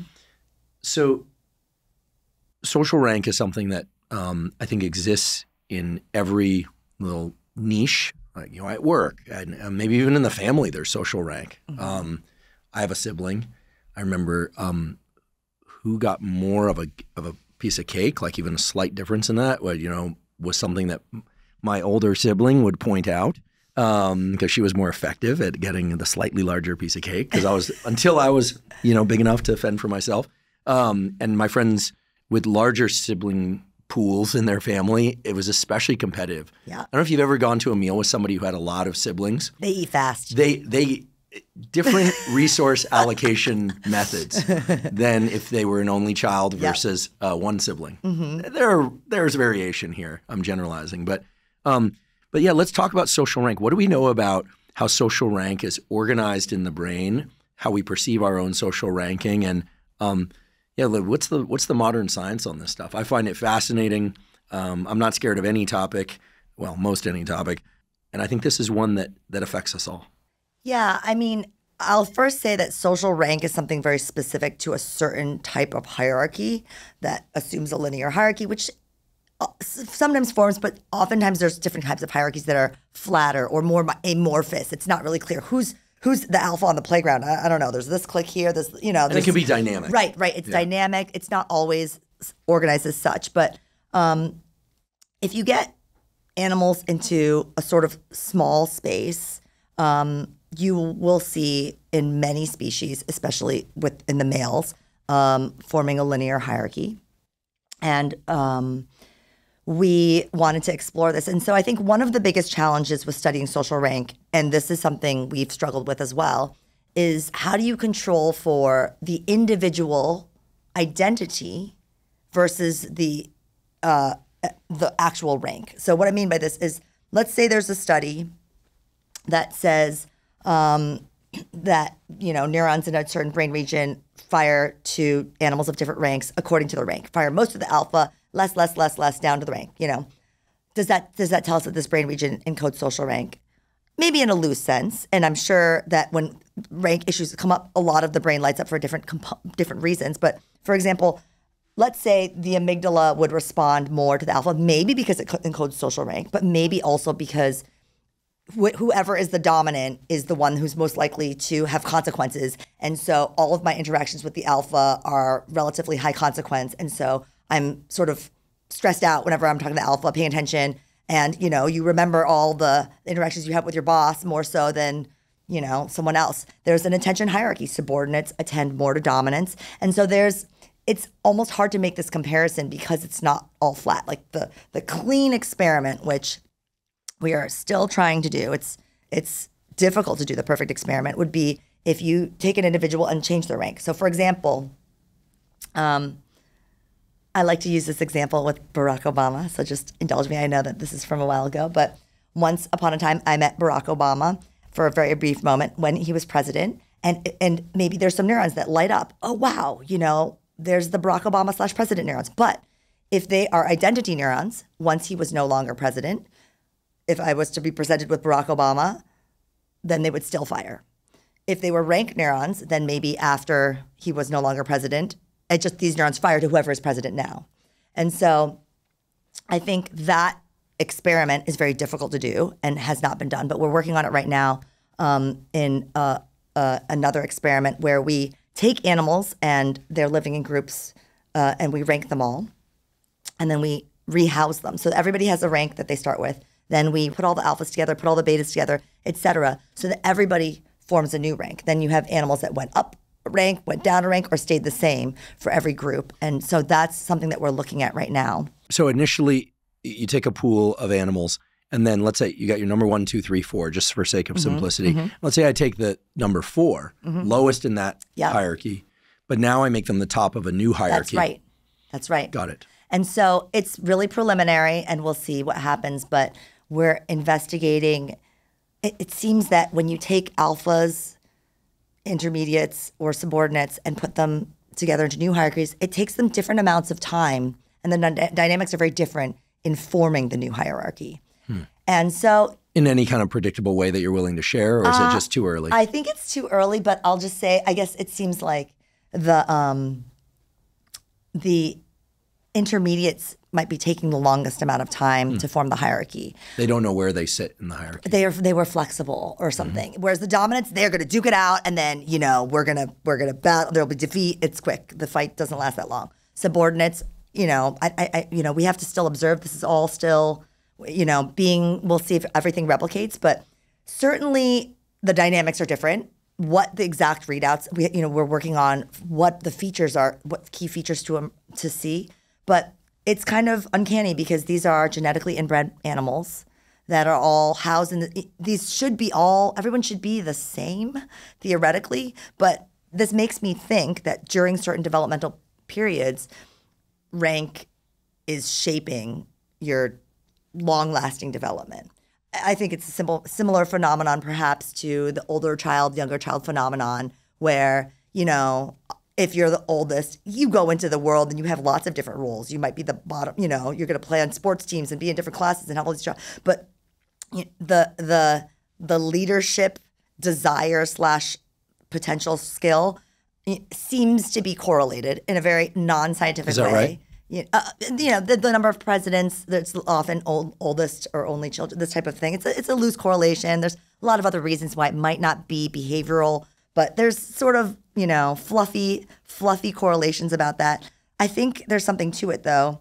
When plasticity is happening, this becomes your most familiar state of assuming a certain role, and that attractor state deepens with more time spent there. I find that so fascinating. I've also observed, and I think I've seen a few papers on, I don't know how rigorous these papers are, that youngest, or let's just say not oldest siblings, here we're setting aside single children that don't have any siblings, but that youngest siblings do tend to, quote unquote, break the mold more in terms of socio and cultural norms of the family. They venture further in terms of experiences and value systems. They're often seen as having had fewer constraints than the older sibling, which may or may not be true, but that the youngest siblings often will take on risk that older siblings won't. Yeah. And that's certainly been my observation. More nonconformists. Right. I mean, I'm a younger brother of an older sister, but then there was times in our childhood where she was out of the house and I was at home just with my mom. So that sort of changes things. And it's very dynamic. I realize we're playing here in a kind of a loose space. But I find social rank stuff to be super interesting. I grew up in a big pack of mostly boys. That's just kind of how it worked out in my neighborhood at the time. And it was very interesting because it was very clear it was a dynamic hierarchy where if we were skateboarding, certain kids were alpha. If we were playing soccer, other kids were alpha. If we were doing anything artistic, if it was kind of geeky knowledge and nerdy stuff, then it might have been somebody else who had the knowledge and had the information that people wanted. So I think dynamic hierarchies are really interesting, and I think get us out of that sort of more standard alpha, like kind of chest beating, telling everyone what to do, dictatorial model. I mean, and this is now fully out of any science land and into speculation, opinion land, but I think that type of structure where when you're doing different tasks, different individuals become the alpha or the leader because it's based on competence is very healthy. I think structures where you have a locked down, this is the hierarchy where someone's the boss of you because of this one skill, but then there's all these other skills that they're not superior to, they don't outrank you at. And so how do you work all of that out?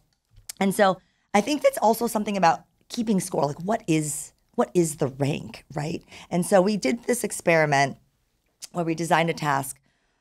Animals are trained that a cue predicts reward delivery. Only one animal can get it at a time. It's just a very narrow place. So if one animal's getting it, you can't get it.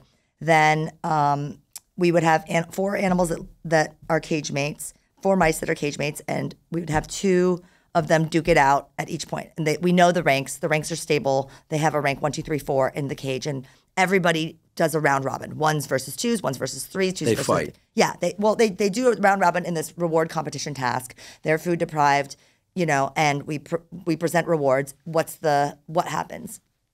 And so subordinates do win some of the times, even though dominants win more. They consistently win more.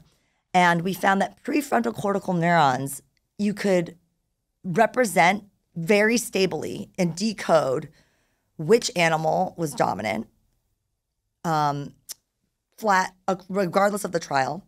And then when you looked at whether we could decode competitive success, meaning who was going to win that next trial. So there's a new trial every 30 or 40 seconds. And so, but 30 seconds before, which is as far as we can measure, because then we're like kind of into the previous trial. As soon as the last trial ends, even before the next trial ends, you can predict above chance significantly which animal is going to win the next trial. Just based on the firing pattern of prefrontal cortical neurons. That's right. So you can predict winners and losers. You can predict and understand where they are in the hierarchy as well, based on the activation of neurons prior to the battle. That's like right. recording from the, by analogy, it's like recording from the prefrontal cortex of two, let's say, business competitors or martial arts competitors. And you can predict who's going to win based on the pattern of firing in their brains prior to the competition. That's right. And so that suggests all sorts of things. Number one, it doesn't mean these competitions are not independent. There's something about the state of the animal. And when we looked at, is it just whoever won the previous trial? That did not account for this. And so I thought this was really interesting. But when you look at the decoding accuracy for dominance versus subordinates about who will win the next trial, for dominance, it stays pretty flat. It just has to do with, I think, this is my speculation of our data, that they either are engaged or they're not engaged. The subordinates, the decoding accuracy is above chance, but then it shoots up somewhere around closer to the cue presentation. And so my speculation about that is that the subordinates are looking at the dominance.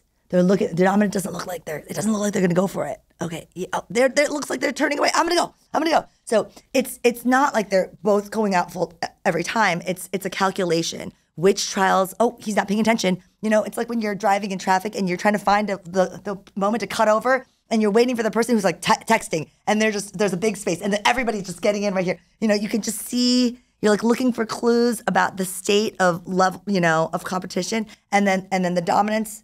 They are not looking at the subordinate. They're just doing whatever they feel like doing. It's like I think there's that one scene in Mad Men where something happened in the work environment, and it was clear someone's account didn't sell or something didn't work out for one person versus the other. And I think one of the characters says to Don Draper, who's clearly one of the alphas in that work environment by virtue of role and position, says, I sometimes think about the way that you blank, blank, blank, and blank. And he goes on this brief tirade about how upset he was. And Draper says, well, I don't think about you at all.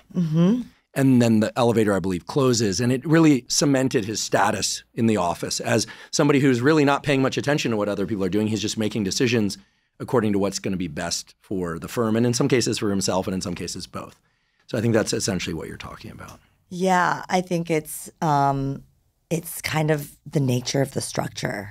That's what makes you the alpha. Is you have other things that are occupying your attention, and your visionary status. Hopefully, if you're a productive, successful alpha, and for a sustainable group.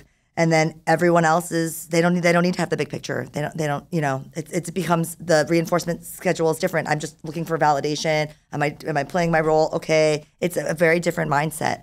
I think as a scientist, when you're a trainee, sometimes you're a supporting member on a team where you're getting instruction, someone's telling you what to do, versus the moment where you get your own project.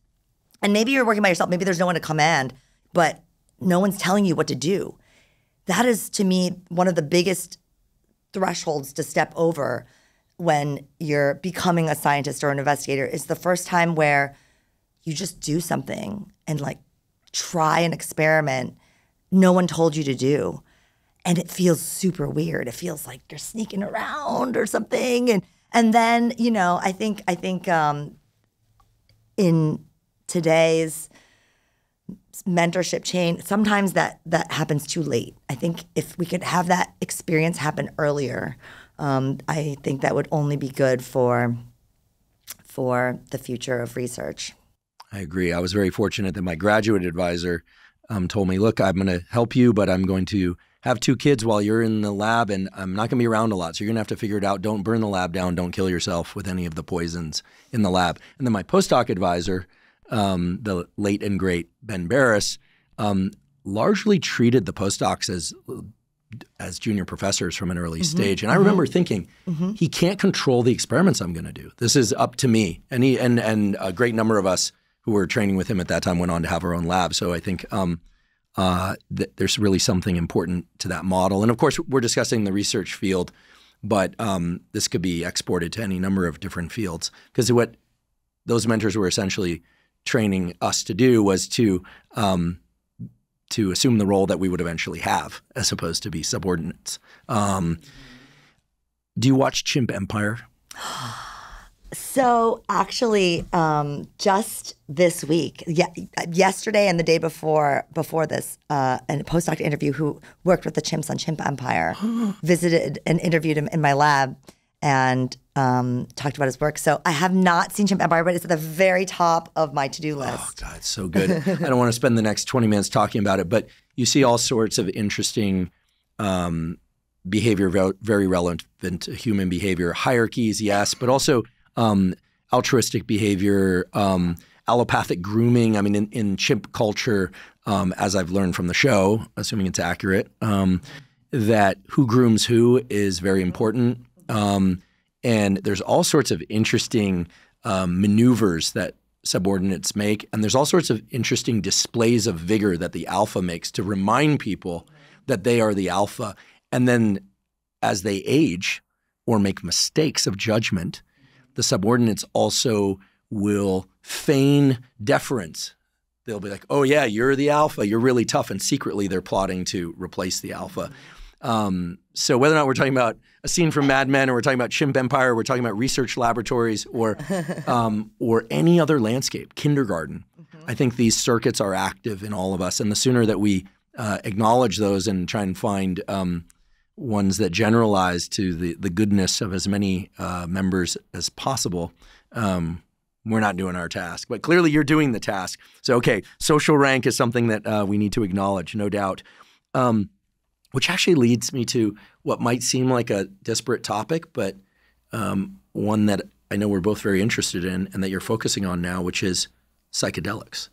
Because one of the interesting things about psychedelics is their capacity to increase neuroplasticity, but also some of the psychedelics, and I realize MDMA is not a classic psychedelic, but they are classified as empathogens. They increase empathy for self and others.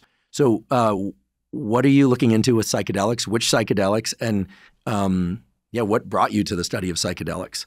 And by the way, I've participated in clinical, because people will wonder, I have participated in clinical trials for psilocybin and MDMA. I don't recommend people do psychedelics recreationally. I do think they hold great promise for the treatment of depression and trauma, but people need to be careful. There are certain people who could not and should not take psychedelics because it would be genuinely unsafe for them psychologically, especially young people. So there's my disclaimer. And but they are fascinating compounds. So I guess I've always been interested in psychedelics. I think I wrote my undergraduate thesis about hallucinations produced by psychedelics, psychotic breaks, and REM sleep, and schizophrenia. Just comparing what is the common thread when our brain creates a reality that is not objectively there. And psychedelics, of course, is a way that we can experience that and remember it and recall it in a way that's very difficult with REM sleep and sometimes with psychotic breaks. Obviously, schizophrenia is not something that you can transiently give yourself and have that experience. So I think having the ability to move into other brain states is what makes it so attractive. I think the other component is the plasticity. You can have an experience, and perhaps the firsthand experience is you have an epiphany that you take with you. It's life-changing, and your life habits are completely different for a long-lasting way after this singular experience is kind of one of the things that makes it so different from all of the other therapeutic treatments that we've got, or most of the other ones, I'd say. And so for me, right now there's a lot of work going on exploring psychedelics as a therapy for various different conditions, disease states. I think that's great. I think it's really important work. I'm glad a lot is being done on that.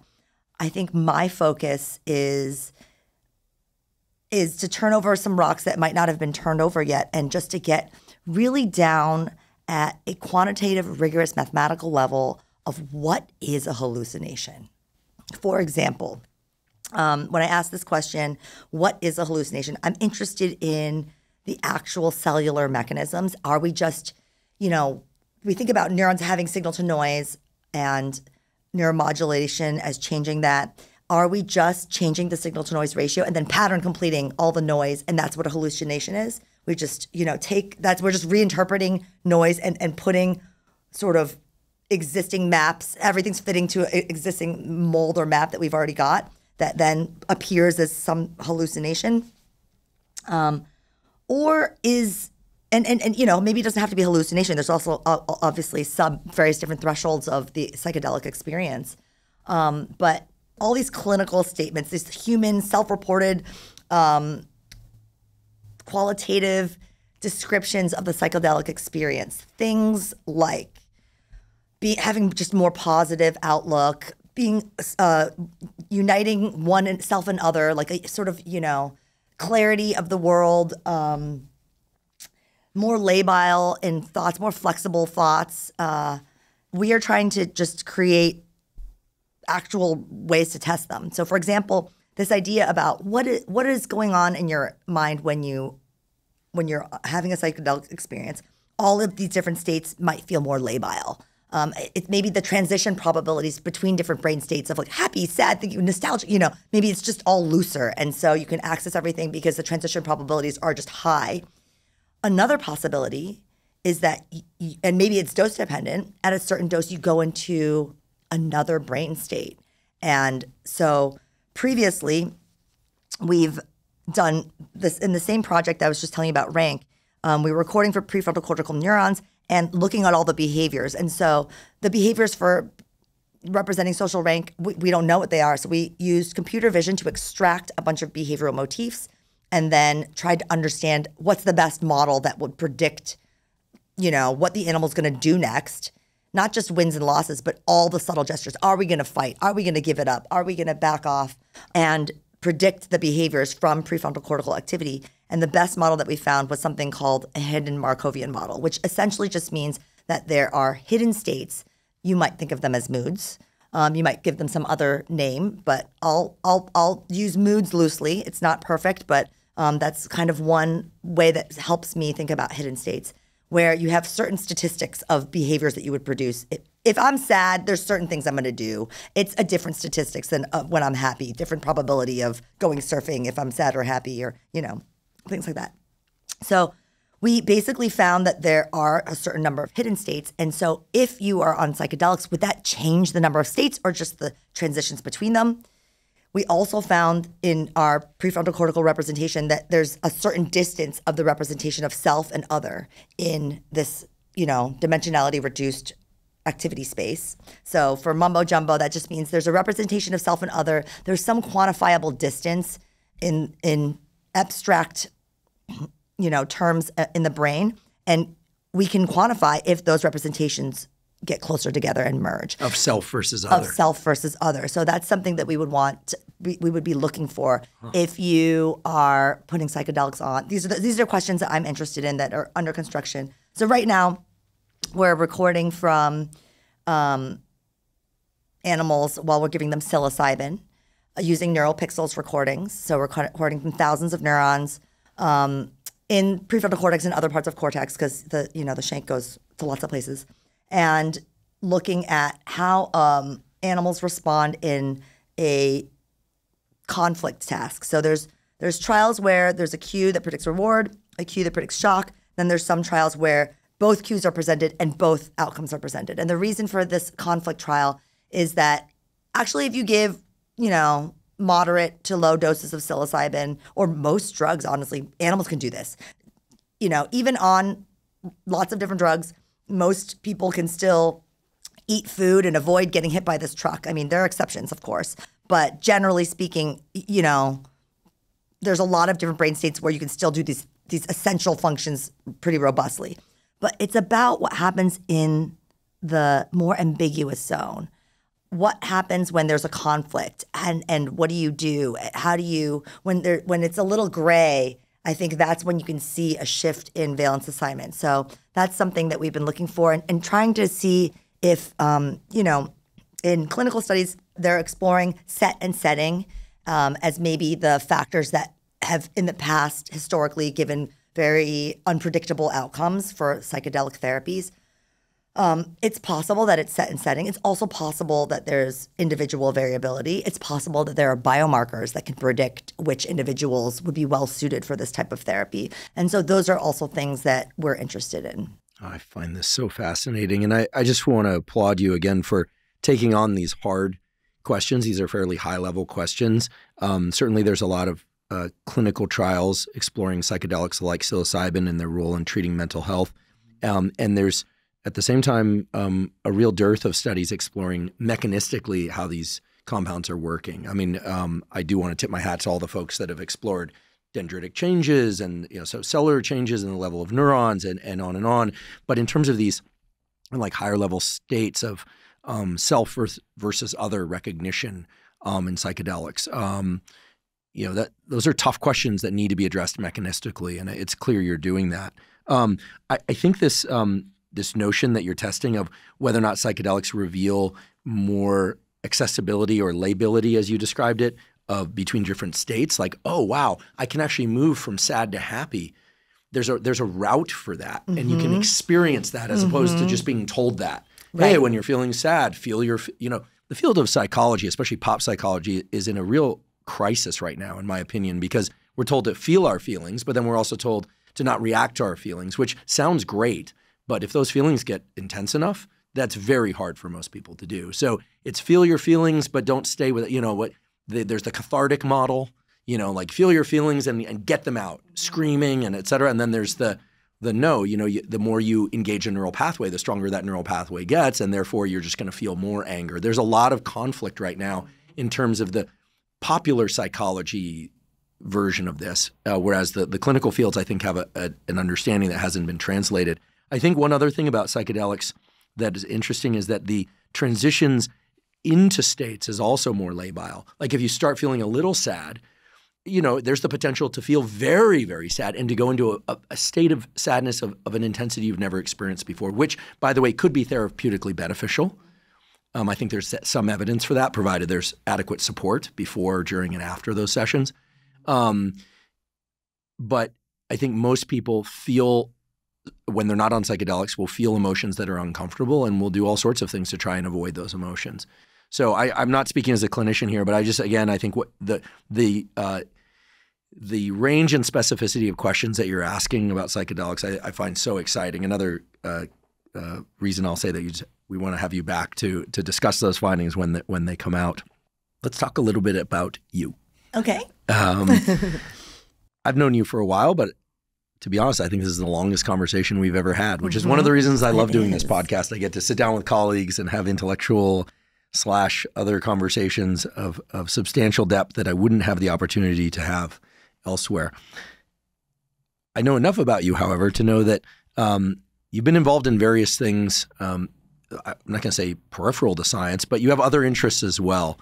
As I recall, you have been a yoga instructor, or you've been involved in the kind of wellness, fitness community industry. Tell us about that. And then I'm also curious about how you structure your day, your routines, given that you're a parent of 2 young children, you run a very large laboratory operating at the very highest level. And of course, you value important things like relationships and relationship to self and health and all these sorts of things. So not to make it too open-ended, but yeah, tell us of your interests and of your relationship to wellness and fitness and well-being. Yeah. I think, everybody comes to their calling in some, what feels like a path that you couldn't predict. But when you look at it outside, I guess both of my parents are professors, so it doesn't look super surprising that I'm a professor. But that's not how it felt to me when I was in high school. I was a total rebel. I just threw parties at my house. My parents weren't there. Sorry, everybody who's listening. I don't recommend that. But I just cared about having fun and sports. And I think school wasn't maybe challenging enough for me at that time. I didn't necessarily recognize that was what it was, but I've always enjoyed being really active, and that's what makes me feel good. I definitely agree with stuff you've said on your podcast about having exercise routines in the morning that really influence the rest of your day. I didn't always exercise in the morning. I have different phases, but yeah, after I was an undergrad, I took some time to travel around Australia, backpack around Australia, live in some very remote places, spend some time living in a tent. Then I was a yoga instructor. Then I went to grad school in the Bay Area.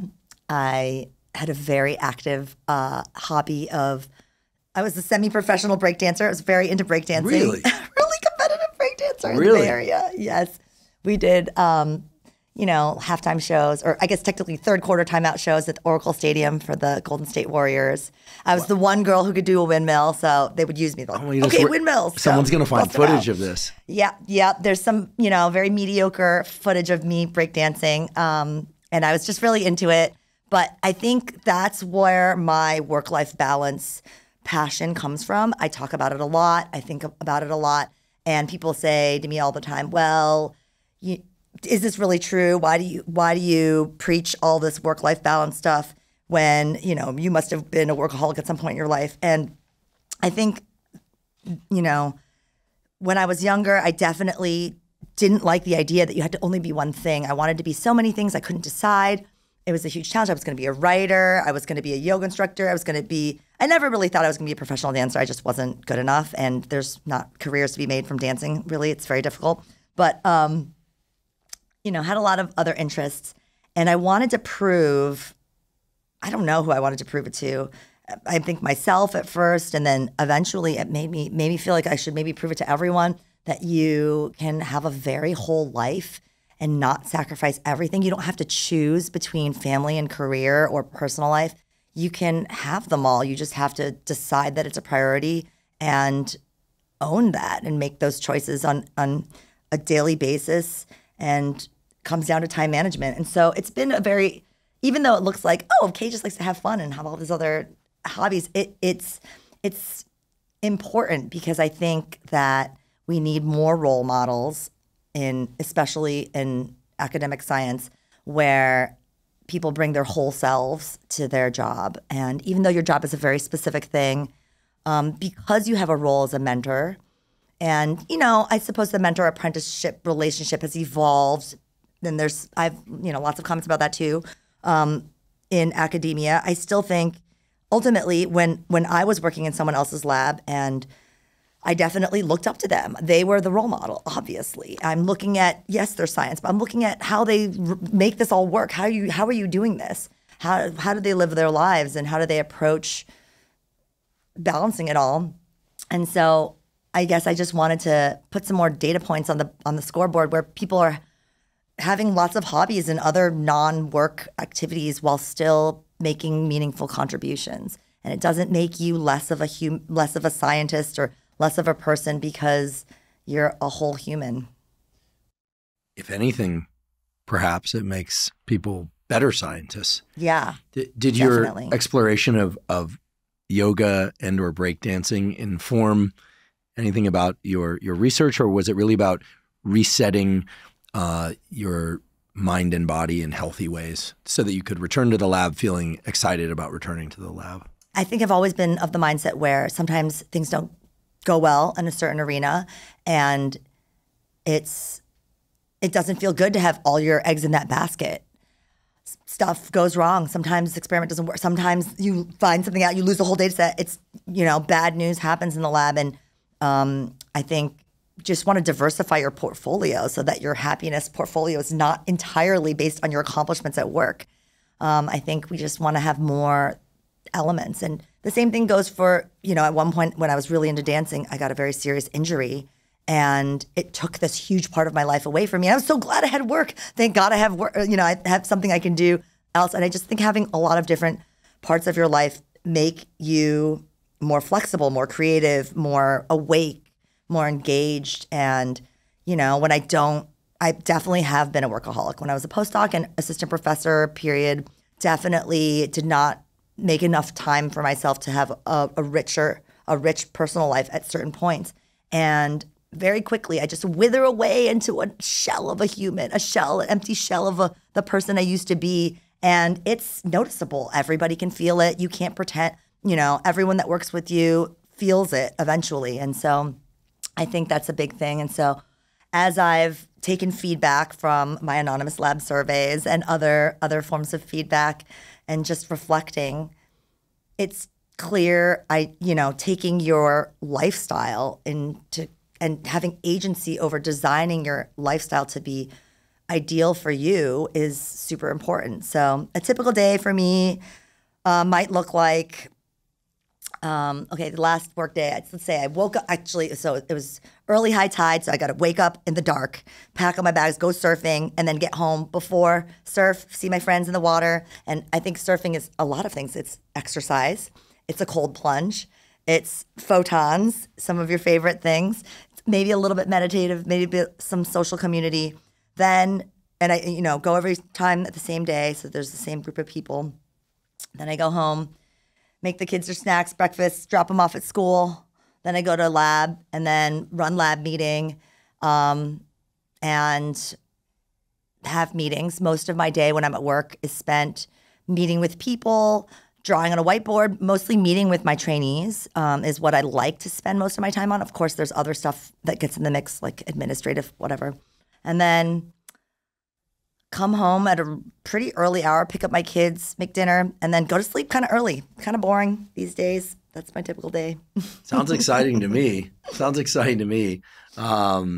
I think if one were to stay up late, then one feels sleep deprived if they wake up early. If you wake up late, you're missing out on the early morning sunrise, the surf, all of that. I've never surfed. Actually, once. I paddled out once when I was in college, and there was no surf, so I would paddle back in. But I keep hearing about this surfing thing, and people seem to love it. That's one of my concerns, is that if you fall in love with it, you're going to spend a lot of time out in the ocean. But clearly it's all serving you well, and it must be wonderful to be a child in your home. I can imagine how much fun it is and how interesting it is.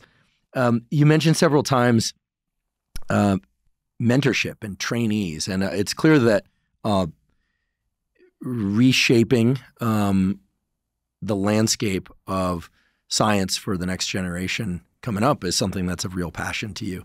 I take great pleasure in asking this because it wasn't long ago that you and I were graduate students and postdocs in more or less the same vintage, right? And as is the case, people retire, people die. This is the reality of life, and people move up the ranks as you have. So what are some of the things that you're most passionate about in terms of shaping the future of science, in particular research science, but maybe more broadly? And what are you doing about it? I think that the academic culture has evolved. And I guess I should start by just saying, first, as I was driving over here, it was just a beautiful drive, and I'm just thinking, it is so cool that we get to do this for a living. Isn't it amazing that studying whatever I find interesting to me is something that I can, have a secure job for? And then just thinking about cool ideas and directions and talking about it, stuff that I would do for free is really my job. And I just am so grateful to have that. And I think there are a lot of beautiful sides of academia that sometimes don't get the airtime that they deserve. And of course, there's a lot of doom and gloom. There always has been. When I was a grad student, there's lots of doom and gloom in the ether. There's plenty now. I think perhaps it has become a little bit more dire, the plight of academia right now. There's been a nationwide drop of postdocs in general. There's just a mass exodus away from academia to industry. And I think that reflects the changing environment. And so I guess when I was a graduate student, I had this book in my desk drawer called Advice for a Young Investigator, written by Ramon Cajal, which is a great book. It's thin. It's a quick read. It's got some whimsical anecdotes and some important insights, I think. Also, a lot of misogyny, very much glamorizing workaholic tendencies. And, there was definitely a picture of a scientist. This was the way to succeed. Other options not really offered. And I really struggled with that. I had a lot of imposter syndrome coming up through. Someone asked me when did I stop having imposter syndrome? I think maybe 2021 Very recently, I think I spent 20 years of my career having imposter syndrome, wondering if I was good enough, if I was going to make it, do I have what it takes, and constantly doubting and questioning it. And I think that it would have been nice to not feel so alone at that period of my career. So I think some of the things that were described in this original book were really important for academic research to be born as a thing. Like, how do we make this be a thing that you can get paid for? How do we make this be a job that people get to have? And then at this point, I think most people would agree we need science. Science is important. We benefit from science.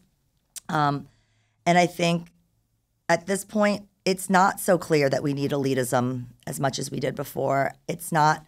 We're looking at a crumbling academic culture where we're struggling to retain people, and it's not a great sustainable dynamic. I think trainees are not getting compensated well enough or treated well enough that it's an attractive choice. And so I think we need to sort of make a change. And nothing wrong necessarily about the intentions that were set hundreds of years ago, but things change, and we're where we are now, and things are changing very quickly. So I guess I get to make one of my childhood dreams, which is to write a book come true.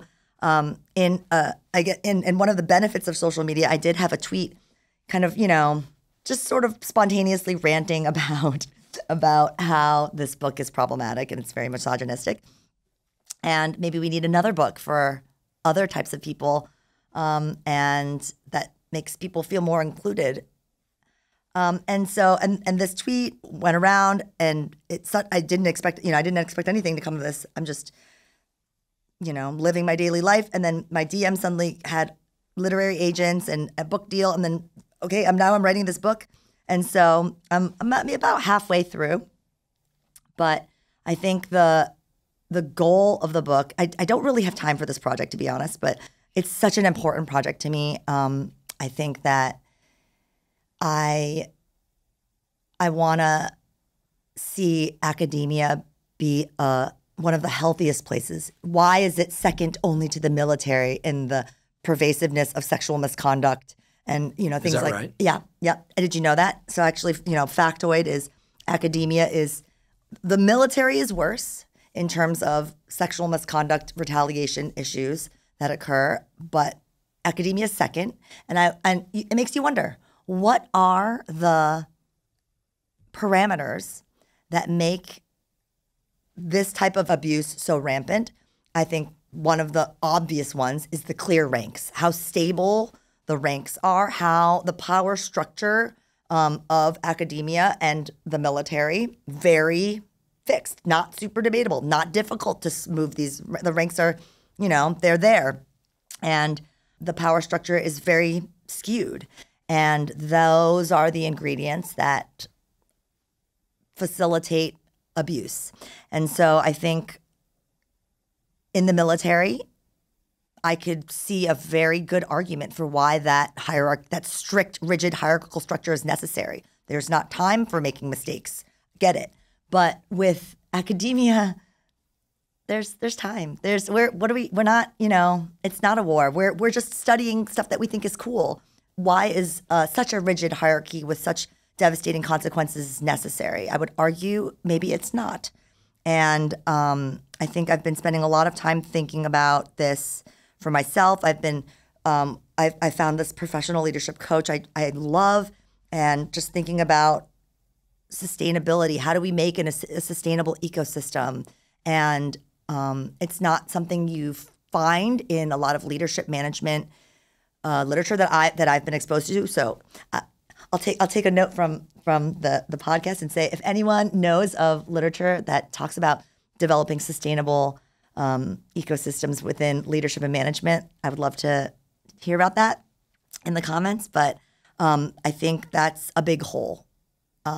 People think about making things stable. The power structure should be stable, but actually being flexible and dynamic is what gives systems resilience and flexibility to survive. And right now, all the cracks in the towers of academia are showing, and it's time to see if are we going to adapt and survive, or are we going to crumble? There's a lot to unpack there, and I'm grateful that you're drilling into all of that with, I'm sure, the same rigor and attention to asking the really critical questions that you have in your lab. Certainly, I observe the landscape changing very rapidly.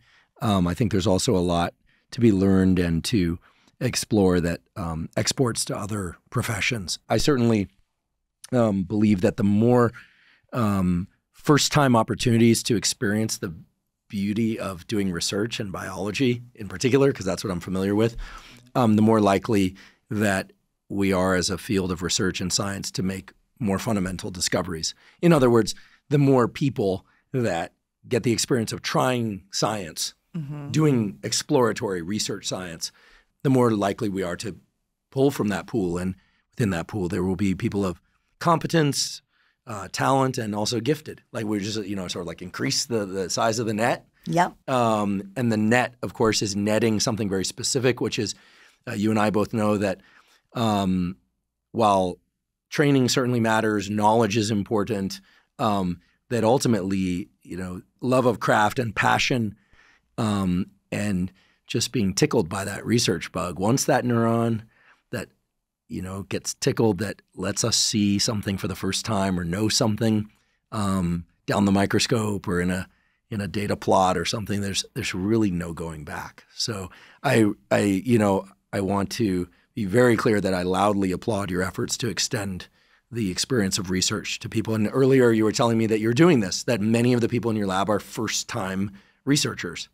They didn't come through the pedigree of research. Yeah, no, we do a lot of outreach. About 25% of my lab this summer was first-time research experiences. And so we've been really privileged to have the bandwidth to support that. I will say, though, on the same tip, I think what you've done with this podcast is incredible. You've made millions of people who didn't have access to science or neuroscience be fascinated with neuroscience. And now imagine, what if every person that listened to this podcast and thought, oh, this is such a great podcast, I wish I could do some neuroscience, could do it with some, not full-time. What if they could contribute in just whatever level that they wanted to? That's so much more contribution that we're currently missing out on because there's so many barriers to be able to contribute to science. And I think removing the ones that are really there as well as the ones that are just perceived to be there is so powerful. But the podcast is proof. The proof is in the pudding. The proof is in this podcast. How many people could fall in love with science if they were given a chance to? Well, thank you for that. It is indeed a labor of love for me. And there are opportunities. Maybe we'll provide a link to a couple of them where certain projects in neuroscience are crowdsourcing data analysis. It's actually quite fun. There's the Connectome project where you can trace neurons. It's actually very, very pleasing. You can do it while listening to podcasts or a book. Kids can do it. You're tracing these neurons, basically filling in lines. It's like a coloring book, and you're contributing to the parcellation of understanding the structure of the brain, including the human brain.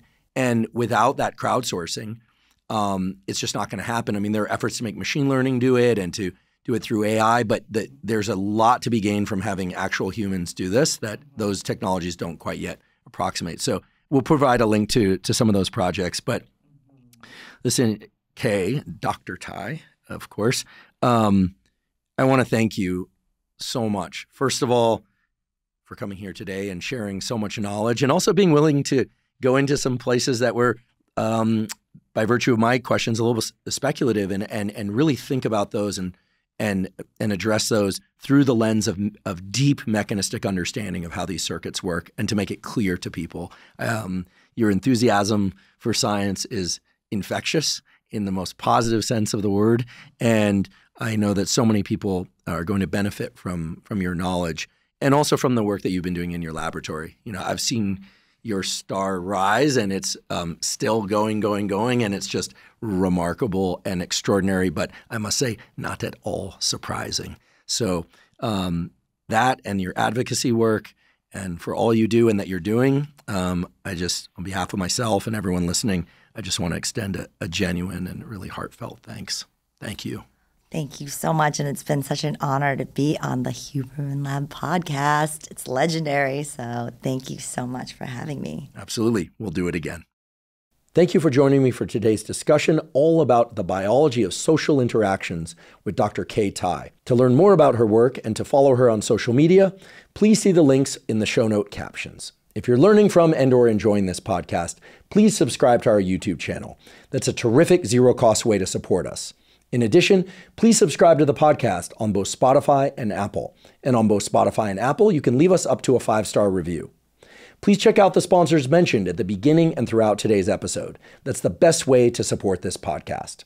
If you have questions or comments about the podcast or topics or guests that you'd like to suggest for the Huberman Lab podcast, please put those in the comment section on YouTube. I do read all the comments. Not so much on today's episode, but on many previous episodes of the Huberman Lab podcast, we discuss supplements. While supplements aren't necessary for everybody, many people derive tremendous benefit from them for things like improving sleep, for improving hormone function, and for improving focus. To learn more about the supplements discussed on the Huberman Lab podcast, visit Live Momentous, spelled O-U-S, so that's livemomentous.com/Huberman. If you're not already following me on social media, I am Huberman Lab on all social media platforms. So that's Instagram, Twitter, now called X, LinkedIn, Facebook, and Threads. And on all those platforms, I discuss science and science-related tools, some of which overlaps with the content of the Huberman Lab podcast, but much of which is distinct from the content covered on the Huberman Lab podcast. Again, that's Huberman Lab on all social media platforms. If you haven't already subscribed to our monthly Neural Network newsletter, our Neural Network newsletter is a zero-cost newsletter that includes podcast summaries and protocols as short 1 to 3 page PDFs. For instance, we have zero-cost protocols for improving sleep, for improving dopamine function, for deliberate cold exposure, for fitness, for learning and neuroplasticity, and much more. To sign up for the newsletter, simply go to hubermanlab.com, go to the menu tab, scroll down to newsletter, and supply your email. Again, the newsletter is completely zero cost, and I want to emphasize that we do not share your email with anybody. Thank you once again for joining me for today's discussion with Dr. Kay Tai. And last, but certainly not least, thank you for your interest in science.